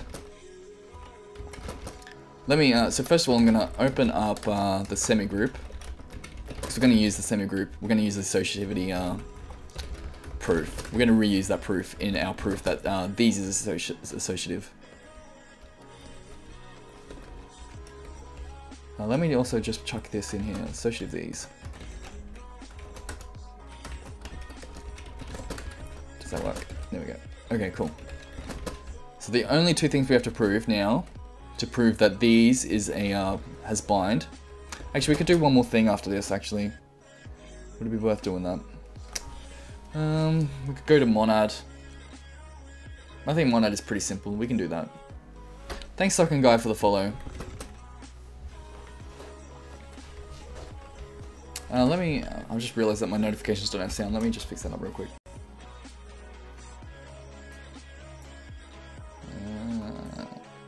I'll just leave that for now. Okay, yeah, so we'll quickly prove this. Yeah. Okay. So, I'm gonna do it this way. So begin. Yeah, this is gonna be a problem. 1 second. So Agda's got this idea of equational reasoning. Equational reasoning is the that's what it's called. It's actually got a library for something called equational reasoning, and that comes from. Whoops.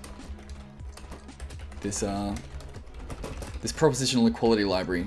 This propositional equality library has this thing called equational reasoning in here. So come in here.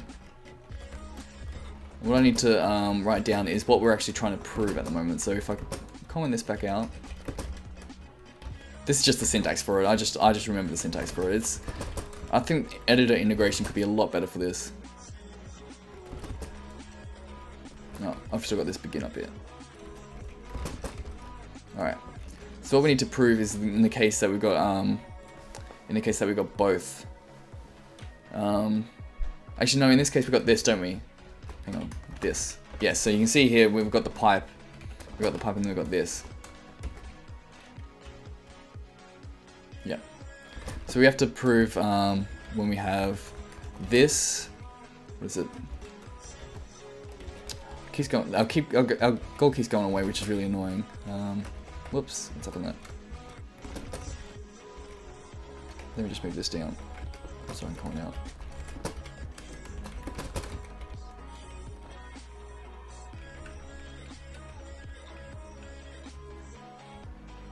So we have this, but what we're actually trying to prove is that in the case that we have this,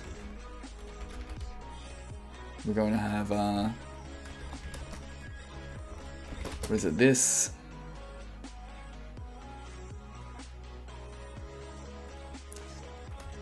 And we're going to be proving like the associativity of our operation.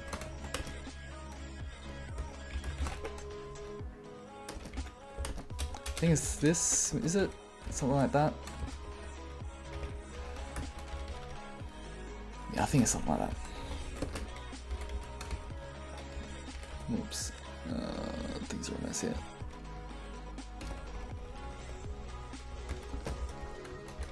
Alright, let's go that.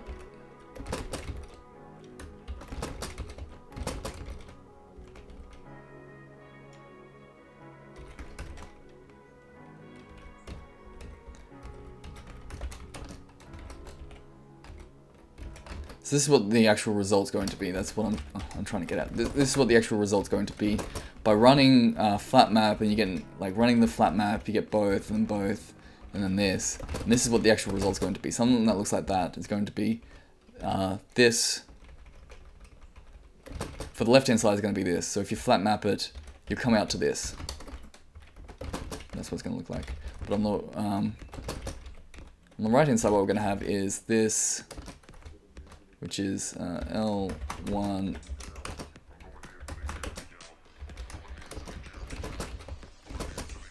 with parentheses around this side. So if you calculate it out, if you look at this, 1 is going to give us what it looks like on the left hand side, and that's going to be what it looks like on the right hand side. I don't know why it keeps doing that. There we go. So this is what we need to prove.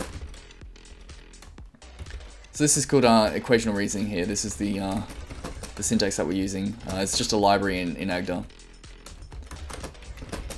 And what you can see it as is on the left hand side here, on this left hand side, is like the what we end up with.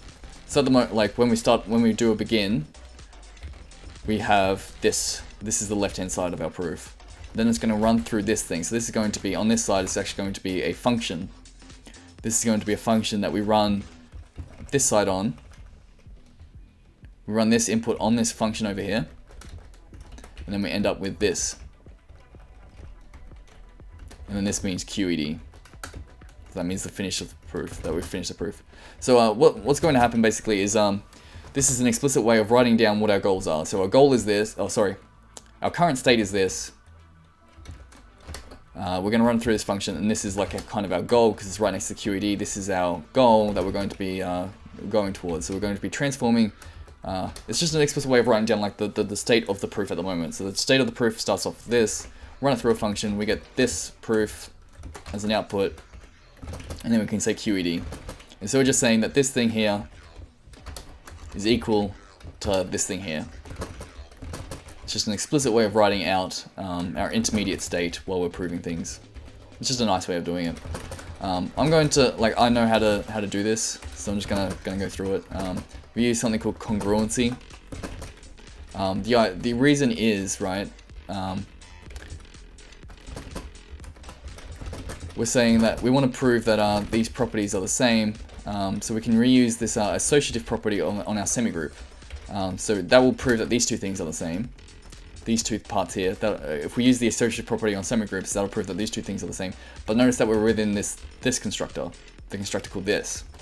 So we basically need to say congruent to the this constructor. Whoops. Congruent to the this constructor. Use the associative property. So I should be able to write in this in here. No? Should be able to write in this. Should be able to. Okay. And then, oh, there you go. Proof search found it.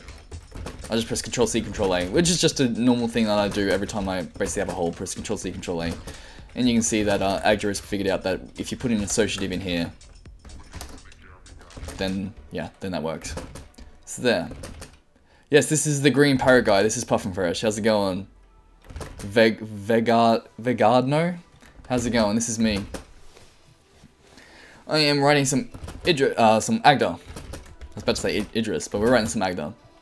And what we've just done is proven that the these data type, which is from Haskell, the these data.these, we've proven that is an associative operation. The monad is associative, so the monad is actually a monad. Well, we're most of the way through that proof. So I'm talking about this, which is using equational reasoning in Agda, which is a library in Agda, to prove a property. I'm going to do the same thing with the both case.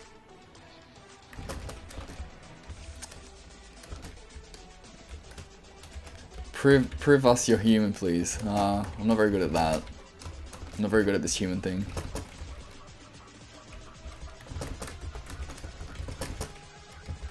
Alright. So we're using the equation library, equation reasoning thing. So I think in this case, it's similar to the if you run it through in your head, flat map with resulting in a this will result in this. And both will be similar, but just with the both constructor instead.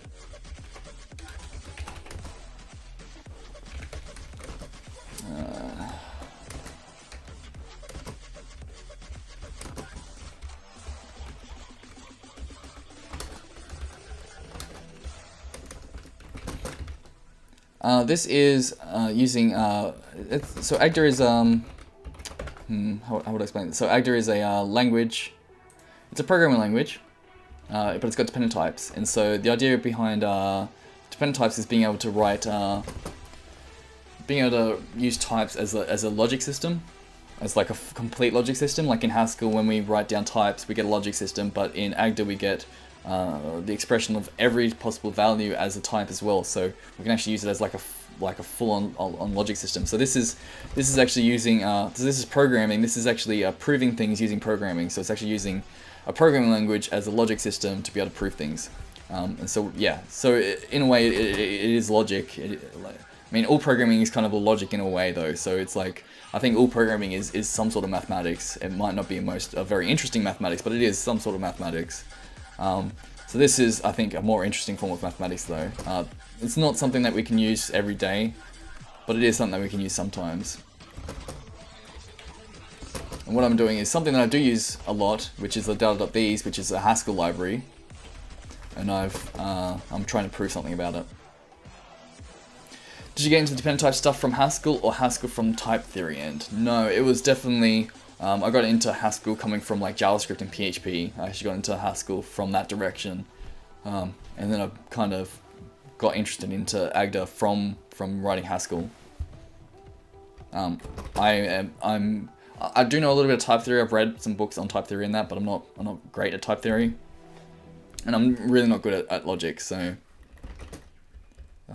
so if you see anything in here, try not to copy me too much.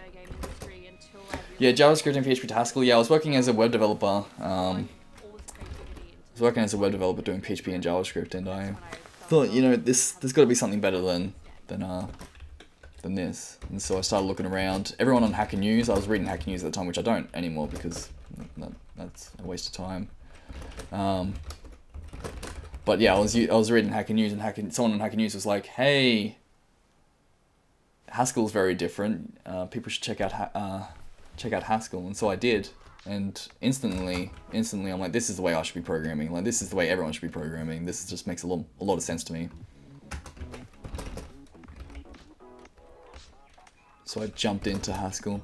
So what we need to prove here is that both. It's the same as that. That's what we need to prove. Same as that one.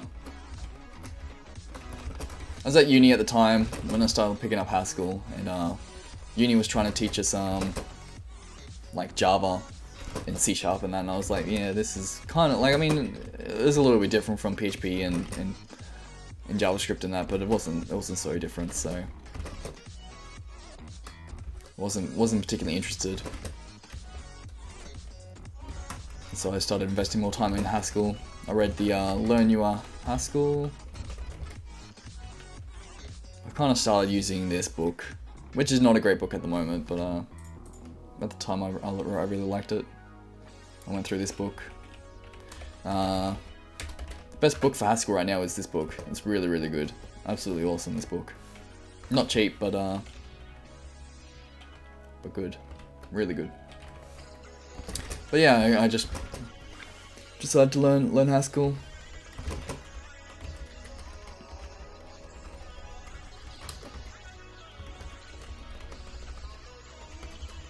Alright, so we're going to use this associative property that on semigroups again. Come on. Here we go.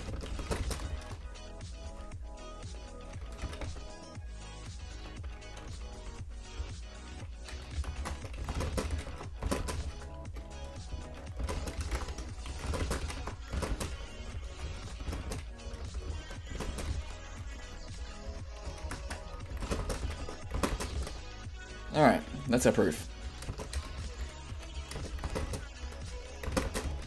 That's the proof, okay. So the top level statement is, well, I'll go the abstract version. So the abstract version is, I don't know if you know much about monads. But in monads you've got, yeah, exactly. I'm trying to prove that bind is associative. So bind, this is pronounced bind, which is m of a through to m of a, sorry, a to m of b, and we get back an m of b. So this is the monad operation, bind. We pronounce this bind. So bind is associative. And so this is just the associative property, so that x through to f through to g is the same as x through to a function that applies a to f through to g. So that's just the associative property, but on this bind operation. And so I've got these data type up here. Yeah, these. And these actually uses, so its bind actually uses something called a semigroup, which is something that we went through a little bit before. Semigroup is just a binary function that is associative. So parentheses don't matter. So in this form you can just say parentheses don't matter. So for these to be associative, we actually need to use the semigroup. And that's the interesting thing, because in our implementation of bind, we use the semigroup to combine things together. So when you, I'll go back to these, I'll show what these does. So these, the way you can think about these is that we've got this, which is like an error, that, which is some sort of successful result, and we've got these, which is errors and results. Yeah, I got profunctobot in here. That's actually just lambdabot, but lambdabot, the username lambdabot was taken, so I chose the better form of lambdas, which are profunctors. Okay, so this is like a error, that is like a success, and these is a way of basically having errors and successes at the same time. So people can use it as like warnings, so you can actually go through computation, get success, and then you can have little errors on each one of those as well. So it's just a way of like collecting together errors together, and the way that we collect them together is using a semigroup. So the semigroup just says that we've got some sort of way of combining errors together. So if you get multiple errors, we can combine them together. So that's how this flat map works. And I just copied and pasted this basically from the from this Haskell code. I had to translate a little bit, but basically copied this and translated it over to Agda syntactically, just changing the difference. What does the proof do ultimately? Is it like a correctness thing? Exactly like a correctness thing, yeah. So we're just proving that for a lot of the operations on bind, so if we come through to bind, so bind says here that we've got associativity. We've got this property, which is what I wrote out in Agda form over here. So associative here, where is that? Yeah. So this is the Agda version of this thing. So that's associativity. And the reason why we have this, the reason why we say this type class in Haskell, why this needs to be associative, is that we can derive a lot of functions from it, but only if it's associative. So we can derive, like these things are derived. We can derive functions based on this type class because of the associativity property. And it only follows if it's associative. If there's no associative property, then we can write these things and the interface would match up. Like for example, bind, we could write some things, but if we don't know what properties this function has, there's a lot of functions we can't write. So associativity is like a really good tool for when we're writing programs in Haskell. It's good for refactoring and also implementing functions. So we can write functions and we can make sure that they're going to work because of this associativity property. So associativity is really good for refactoring and also code reuse. Associativity gives us code reuse because we can write functions that we otherwise can't if we don't know it's associative. So associativity is useful practically for those two reasons, refactoring and code reuse. And the reason why we're doing the proof is exactly for correctness. We're just proving that the functions that this data type is associative, or this method or this function on this data type is associative. Therefore, all the refactorings and all the code reuse that we get from this data type and this function, they all follow and they're actually going to work. Will your proof actually be used when running Haskell code? No, I'm just running Agda just to prove that this follows. We've already got the Haskell code, but in Haskell code we can't really write these proofs. It is kind of possible, but not very practical. Agda makes it a little bit more practical to write the proofs. The sad thing is, yeah, like I'm going to write this proof and I'm just going to basically throw it away because the code already exists over in Haskell. Like this, you know, the implementations already exist and they've got some tests. They got some tests, but yeah, we're not going to actually use this proof. We're going to prove it and we're going to basically throw it away and say yes, that the code in Haskell actually works. But yeah, it just works. There's no actual you know, Haskell verification part. There's just, well, I verified it over here, the Haskell code works. As long as I've copied and pasted it correctly. Like, there's a couple of failure points here as well. Like, if I didn't like copy and paste the Haskell code over to Agda, then I could say, yes, the Haskell code works, but I didn't translate it over to Agda properly. So, you know, my Agda code works, but maybe the Haskell one doesn't. So there is a couple of failure points here. But I think I did translate it over correctly. I think I did. Okay, so all up, what we've done is we've proven that the these operation, the flat map, is associative, and we've used this thing called equational reasoning, this equational reasoning library. So this is pronounced equational reasoning. So we've verified that this equational reasoning, we've used equational reasoning to verify that that this part, this subpart of our proof works. So I like this equational reasoning library because what you do is you put on the left hand side what the current state is, and then on the right hand side what you're going to do to the current state to modify it. So this one, we've said just use congruency over this constructor, and use the associative proof of semigroups to prove that these two things are equal. So I think that's super cool. I really like this library. I'm going to remove the library though. I just want to show a couple of different ways we can use this. A couple of different ways we can write proofs in Agda. So one is this. So notice how what I'm doing is I'm saying this is the current state, run this function, and then this is the current state. Well, we just got like one function to run over the states, so we could just write it like that. So the way you can use when you use equational reasoning, what you can do is just compose all of these functions together, and you get the result. And I mean, we don't even have to compose anything together because it's just one. So this is exactly a proof of this property. So that will work. I'll do the same down here.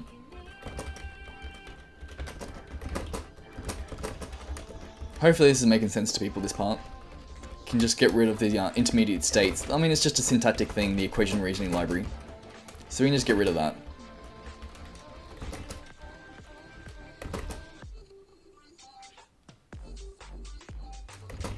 What we can also do is one more thing. Agda's got support for something called rewrites. So I can get rid of this and that, I think. And what I can say is rewrite, if I can spell it right.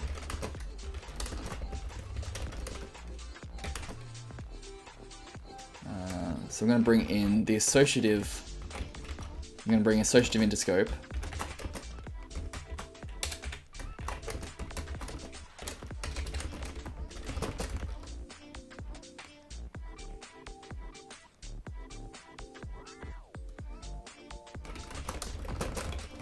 There we go. So what I'm saying here is rewrite using this proof in raffle. So this will actually rewrite one of our sides. This will rewrite one of our sides with this associative proof.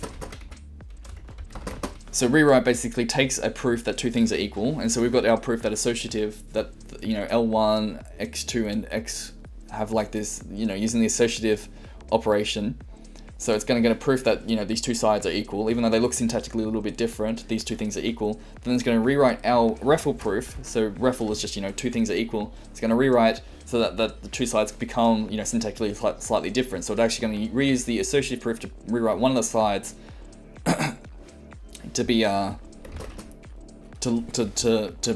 have that property. So basically associative is going to just replace the, replace these two things in our proof. So REFL will have something like, you know, this.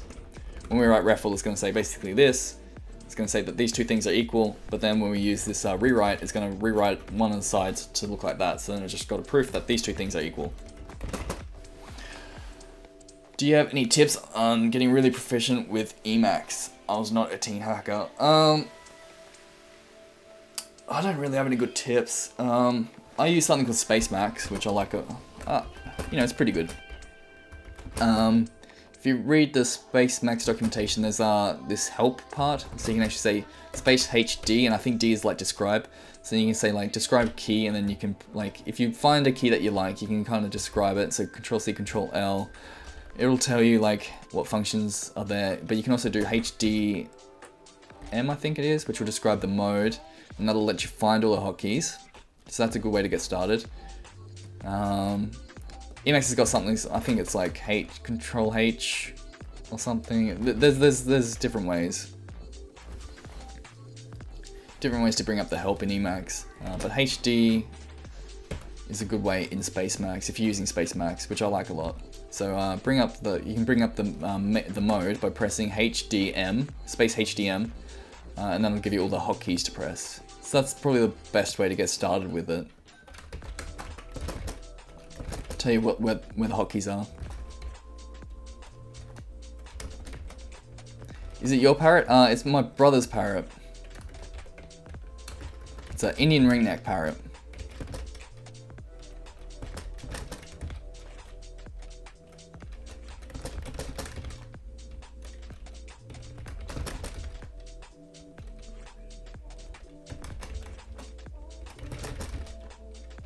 There we go. So this is another way to write the proof. You really like the parrot? Yeah, they're nice parrots. They're awesome.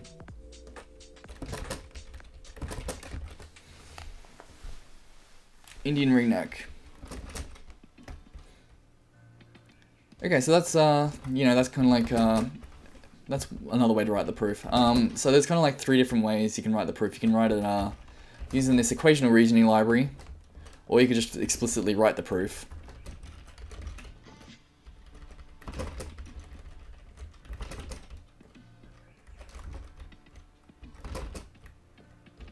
Or you can use this rewrite. And they kind of like degrade in like, I guess, in explicitness. So this is probably the most explicit way to do it. This is like a, you know, it's an explicit way of doing it, but it's not as explicit, you know, it doesn't show the intermediate state like this one does. And then you got rewrite, which is not explicit at all, and just says, you know, rewrite, try and rewrite this thing. Which is, you know, it's not very explicit at all, but, I guess it depends on, like, I don't think you can always do rewrite to, yeah, you wouldn't be able to always use rewrite to solve all your proofs. So I don't know, like,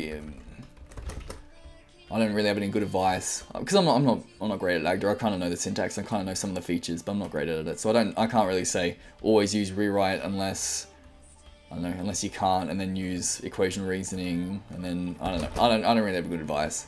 I just know, I'd probably write it like this, just using the explicit congruent. I probably would use that. For anything more complicated, I'd probably use this. Anything more than just basically Kong, I'd probably use that. And I don't usually use rewrite too much. I mean, rewrite, I actually kind of like it. It actually looks, you know, it seems useful there. It's straightforward.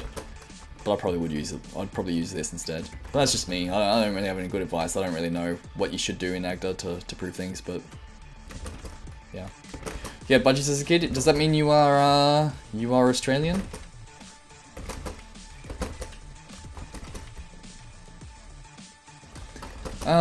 Okay, how long have I been going? I'm going on 2 hours. I'm gonna finish up with, monad. Let's prove that this is actually a monad. So far we've proved that this, you know, it's got the monad operation, it's got bind, but let's prove that it's got monad.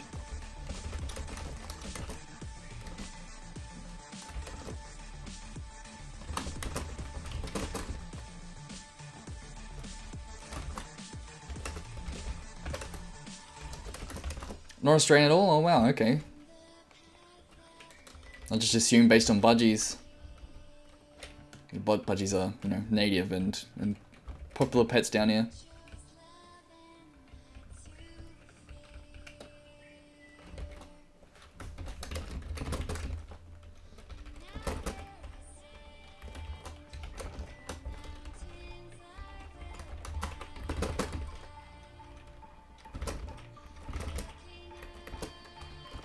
And so,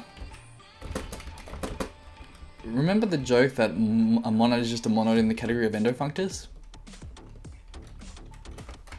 Notice how semi-groups have associative, and so do bind. That has associative. And also monoid has left identity, which is similar to how monoid has left identities.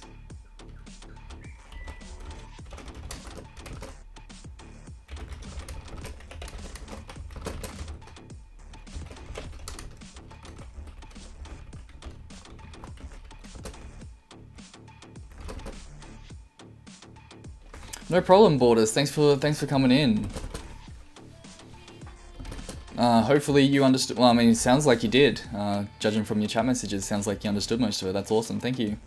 Thanks for coming in. Thanks for chatting as well. Thanks for letting me know that you're kind of following at least.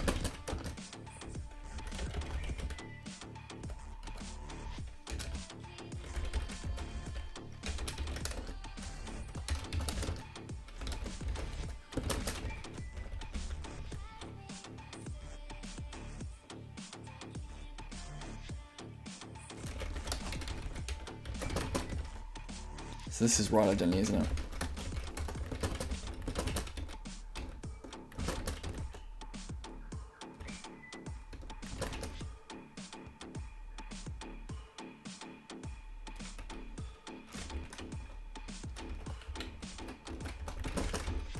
Emacs has got this Agda, it's called set input method.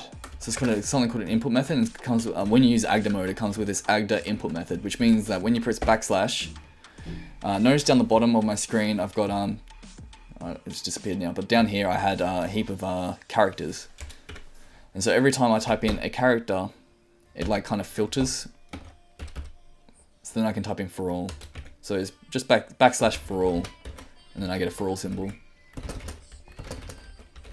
Or I can say, there's probably actually a shortcut for that. So if you're browsing Agda code and you want to see what it is, you can press, you can describe character, which is space HDC, which then, yeah, so I can type in for all. I can actually do backslash all. So backslash all, and that'll give it to me.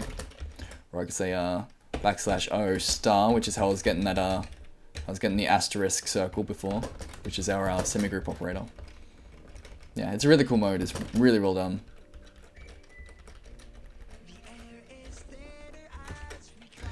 I'm not sure why this is giving us a weird thing here. Set is not equal to set 1.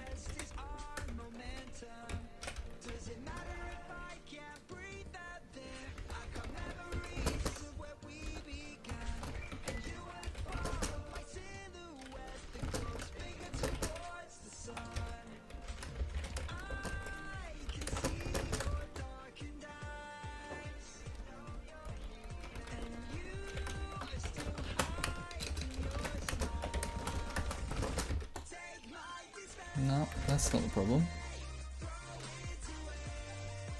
That's interesting. Parrot doing the whistling.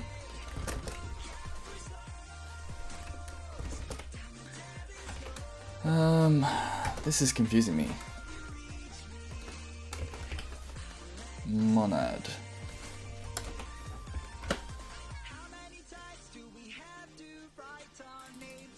Yeah, that's what I've written.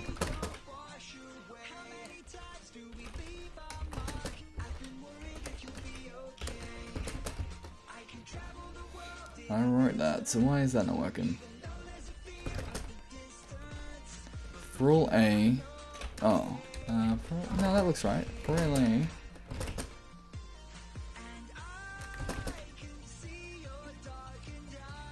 hang on, no, that's not right, is it?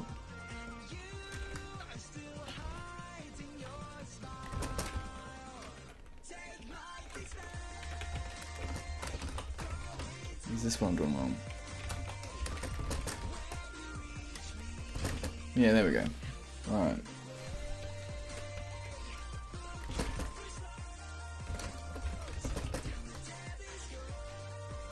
Yeah, okay. I think that's what I need to do. Okay. Now why has it got a problem inferring something here?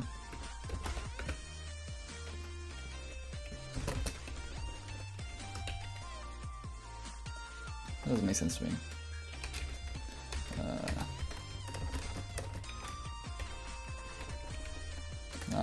probably have to say that. Okay. Alright. I think I'm getting somewhere. Oops. There we go. Okay. I just need to specify more types. That's a mistake. Okay, that's fine. Okay, so that's the that's right identity, and this is left identity. Yep. Which is the same that what is it? Return a file map F is the same as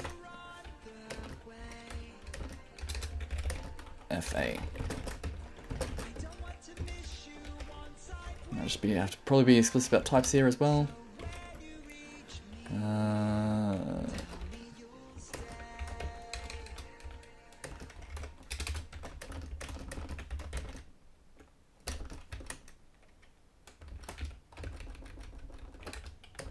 Let's be X there.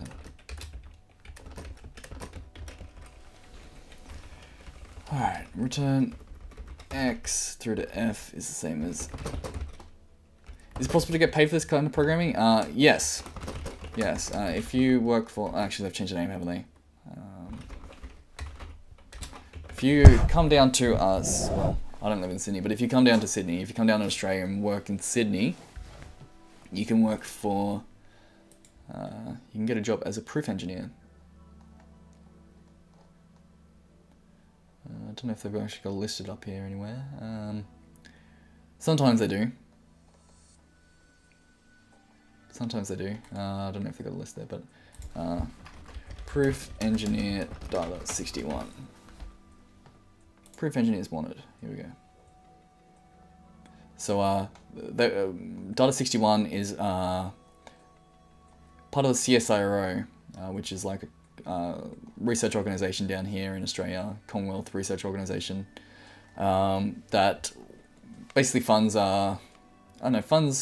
funds research into various products, and one of the products that they're making is something called SEL4, which is a operating system, a formally verified operating system, and it is, a lot of people spend a lot of money on this because it's used in aviation, military, you know, things that actually need correctness, things that are, you know, critically important for correctness. Yeah, so they make SEL4, which is an operating system that is formally verified. So they use something called Isabelle Hole, which is related to, it's not Agda, but it's related to this idea.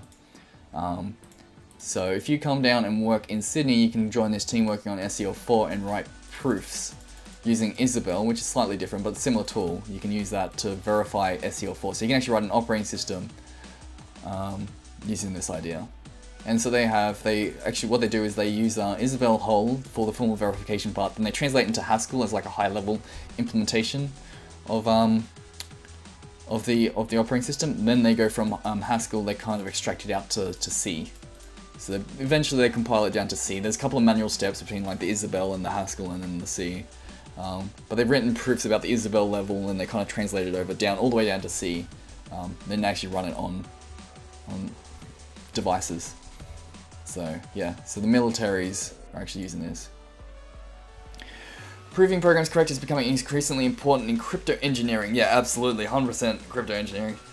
AI in general, when you produce control signals in a world, you really want them to be correct. So I believe, so I believe we will see much more of this in the next gen of programmers. Yeah, exactly. I mean, you don't want, you want, personally, I would like some sort of verification in my automated car. I want some sort of verification. I don't want to just have tests. I don't want to be the test, at least. Yeah, it's not the most popular. There are certain projects. STL4 is probably like the biggest project. It's actually an Australian project, which is awesome. But there's not a huge amount of them. There's also CompCert, which is a certified C compiler. So this is a compiler that compiles C code, and it's actually formally specified. I mean, this still has some certain bugs, especially since C is so badly specified. But this compiler actually has a specification, and it's verified. There's certain projects like that. And personally, what I think we should be doing is, there's a lot of like random tools that I use day to day. Like I use a window manager, and I use like audio systems. There's just a lot of things that I use day to day, and I think they should be verified. I mean, there is a little bit of a cost to it, they're not the most practical tools. There is a little bit of cost to verification, like verifying. But I still think that there's, I mean, random tools like I use grep. Maybe grep should be verified. Like what? Like maybe there's some property in grep that should be verified. Why shouldn't we be doing that? I mean, there's a lot of tools that I just use day to day that aren't verified at all, and it's just kind of, I don't know. I think it's a good place to start. Dabbled in Linux kernel programming, doesn't even have tests for the most part. Yeah, exactly. Yeah. So I mean, SEL4 is super cool that they've yeah, been able to verify a kernel that actually runs on hardware. It's super cool. Let's prove Git. Yeah. So there was this project called Darks. Darks has got a lot of algebraic properties inside of it. It's actually got a whole theory behind it. It's called patch theory, which is super cool. Really cool. Patch theory. There's a lot of algebraic properties in patch theory. A lot of them. Yeah. Here we go. There's a lot of properties here. So they've got commutation, mergers have got properties, commutation with inverses, because you can invert like a patch. Yeah, so patch theory is super cool, and there's actually like a modern implementation of it, because Darks has been around for a long time, and Darks was used for Haskell development, but it was really slow, super slow. Had an awesome theory, but it was super slow. So Pidgel is a re-implementation of patch theory, based on the same ideas, but it's a fast implementation. It's actually written in Rust, which, you know, it's written in Rust. But yeah, it's a fast version of Darks, basically, so if we want to prove things, we should be proving about our Rust code here.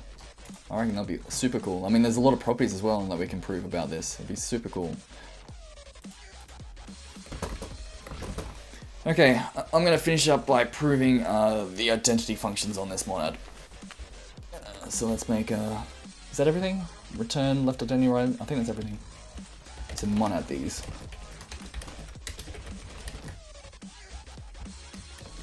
It's basically that.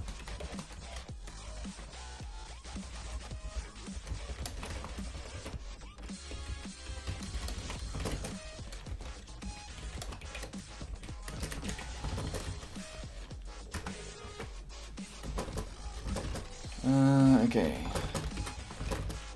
Oops. Come on. Oh, I haven't loaded it. There we go.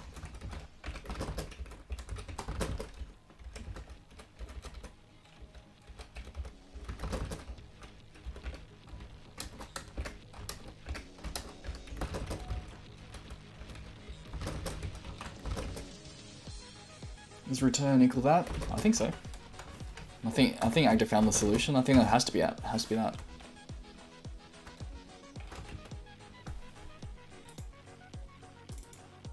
And pure is equal to that. Yep. Thank you, Agda.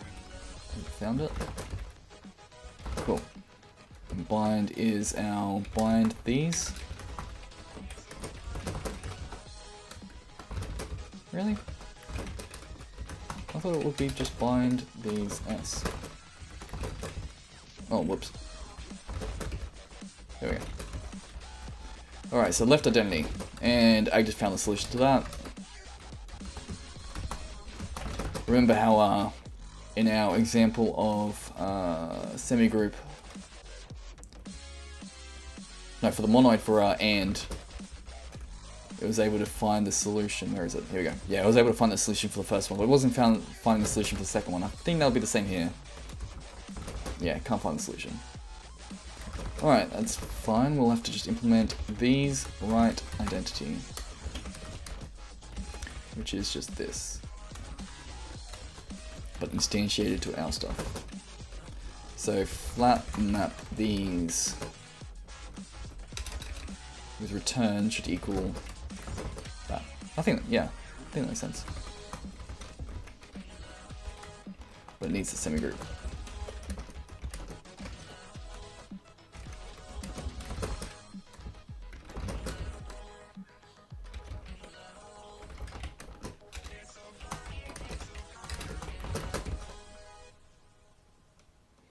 Map these.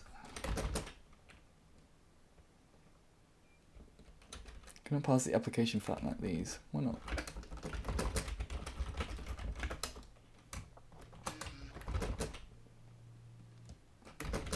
Looks okay to me.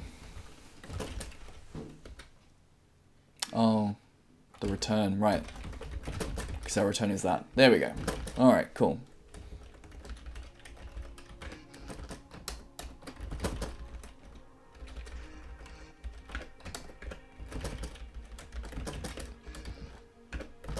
Alright, so I've brought everything into scope. What, you know, the general thing that we've been doing every time is split on the interesting argument, which is going to be the x. Split on x. It's amazing when stuff is kind of locked away behind a door, find some of the keys and show you that the whole world behind the door. Yeah, awesome, awesome. Thanks for coming in and asking the questions. I'm not going to say that verification is, like, you know, the most practical thing in the world right now, but it is something that we should be doing more of, definitely. And it is, I mean, it is practical to some people, some domains. People use a lot of proving things, and I wish we used more of it. Thanks for asking questions. Thanks for coming in. What are you doing? Scripting? I thought it was creative, not scripting. Well, I put it in. I don't know what I've done. I put it in creative. It's programming. Yeah, and programming is. I don't know. In Twitch, I think it's categorized as creative. I don't know if that's. I don't know. It seems like okay category. It's kind of creative in some way. Alright, so to prove right identity, I've just split on the x, and it turns out that is just reflexive for all of them. So there we go. That should be. I should be able to just tuck that in there. If there's a better category, let me know, Jojo. I don't know if there is a better category, but if there is one, let me know. Cool, we're done. V's is a monad. So, I mean, it was a little bit of work. But it was only from here. I guess actually it included the monad definition and the semigroup definition. Actually, just the semigroup definition. Yeah. You're from Australia, Sydney, aren't you? I lived in Sydney for about a year, but I'm not really from Sydney. I wouldn't say that. I kind of grew up in Brisbane, but I'm from Tasmania, and that's where I am now. I live in Tasmania, kind of in the middle of Tasmania. Tasmania. It's a little island off the south of the mainland of Australia. So I live in the middle here somewhere in the middle there. On this island. Sydney's up here. I live basically in the middle, down here somewhere. But I grew up in Queensland up here, and the temperature difference between these two is pretty extreme. It's super hot up here, and middle of Tasmania is not very hot, because Antarctica's down here. But yeah, I lived in Sydney for a little while. Cool. Alright, I think I'm happy to leave it here. We've proven that the these data type. Yeah, it is cold. Yeah, it is cold down here. It does get cold down here. It's actually been pretty hot. It's been like, I don't know, if you use Fahrenheit, I think it's been close to 100 Fahrenheit, which is about, I think, 30. It got to 36 here the other day. 36. Oh, okay. In Darwin. Yeah, it got close to 100. Yeah, 36. So it got 36 here, which is pretty. It's not very often that we get to 36 down here. Yeah, Darwin is hot. Darwin is hot. Cool. Thanks for dropping in, Jojo. I'm just about to finish up. I just finished what I was set out to do, which was I'll go over it real quick. So there's the data type called these in Haskell. It's a super cool data type. It represents the idea of failures and results together. So there's something called either in Haskell where you can use that as failure and a result, but it's failure or a result. With these in Haskell, it has it's a package that provides these data type, and it has three constructors. It's got the failure constructor and the result constructor, just like how either can do that, but it also can do both. It can represent errors with successful values. And so that's what's interesting about these. So you can kind of use it as represent it as a computation that can also contain errors inside of it. So you can use it as warnings, for example. It's very good. So these is super cool, and it has a monad. And so what we've done is we first of all played around with semigroups, and these has only got a monad if there's a semigroup. So we specified semigroup, and semigroup we actually specified that it's associative. So we've done a little bit more than what Haskell does. Haskell specifies this as mapend. So taking two A's, we get back an A with associative. We've specified that that operation has to be associative, so parentheses don't matter in that operation. So that's semigroup. Then we specified that these, and I just copy and pasted this basically from the Haskell package. So just copy and pasted it over and translate. I did the syntactic differences, but copy and pasted over. So this is the bind operation. So this is our implementation of bind. If you look here, that's that. This is bind, and we've copied and pasted this over to Agda. And then what I've done is I've written down the law for bind. Bind has a law, which is that it is associative too. So the parentheses don't matter here. And so I've proven that to be associative, and what we had to do is, what's interesting here is that in the case that we have two boths, when we have two boths, we can reuse the, when we have two boths, if you look at the implementation of flat map, when we have two boths, we're going to use the, operation on it. We're going to use this operation.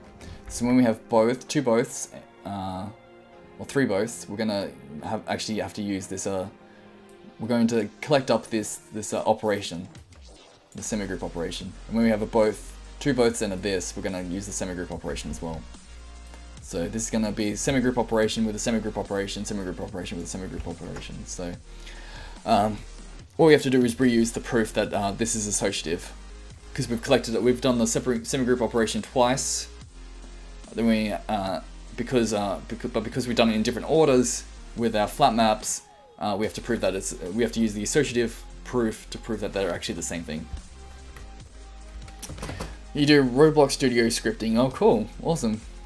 I bet you don't use this language to do that. I bet you don't use Agda.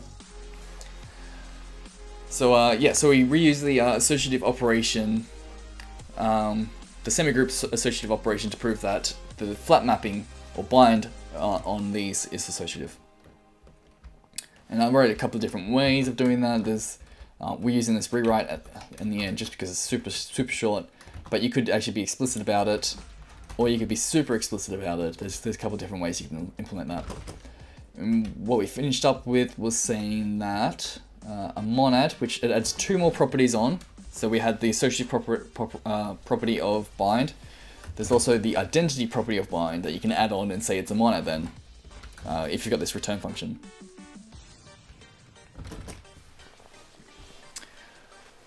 Okay.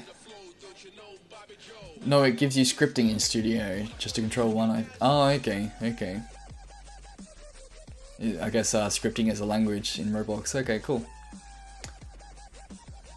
So yeah, so the final thing we did was to prove that the identity function, that the bind for these has identity, where identity is actually equal to that. So if you use that as the identity function or return function, Agda was able to figure out the first one, which is just refl, but then the second one we had to implement, which is just, we just split on the cases that is, oh sorry, these is, and it's reflexive. Super easy. Cool, so monad was easy, associativity was the most interesting part of this, and the idea was just, you reuse the semigroup's associativity property. So it's good that we actually specified up here that associativity, we actually specified the associativity property because we had to reuse it in our proof that the bind on these is associative. Cool, so that's a little example. I thought it was, I came up with this because I thought it would, because I knew that we were going to have to reuse the semigroup property inside of these. So I thought it was interesting because we had these data type, and it was doing something with some other data type, and we'd have to reuse that proof from that other data type in our proof on our bigger data type. So I thought that would be an interesting one to do. So yeah, so that's been fun. Cool, so I've been going almost 3 hours, so I'm gonna leave it there.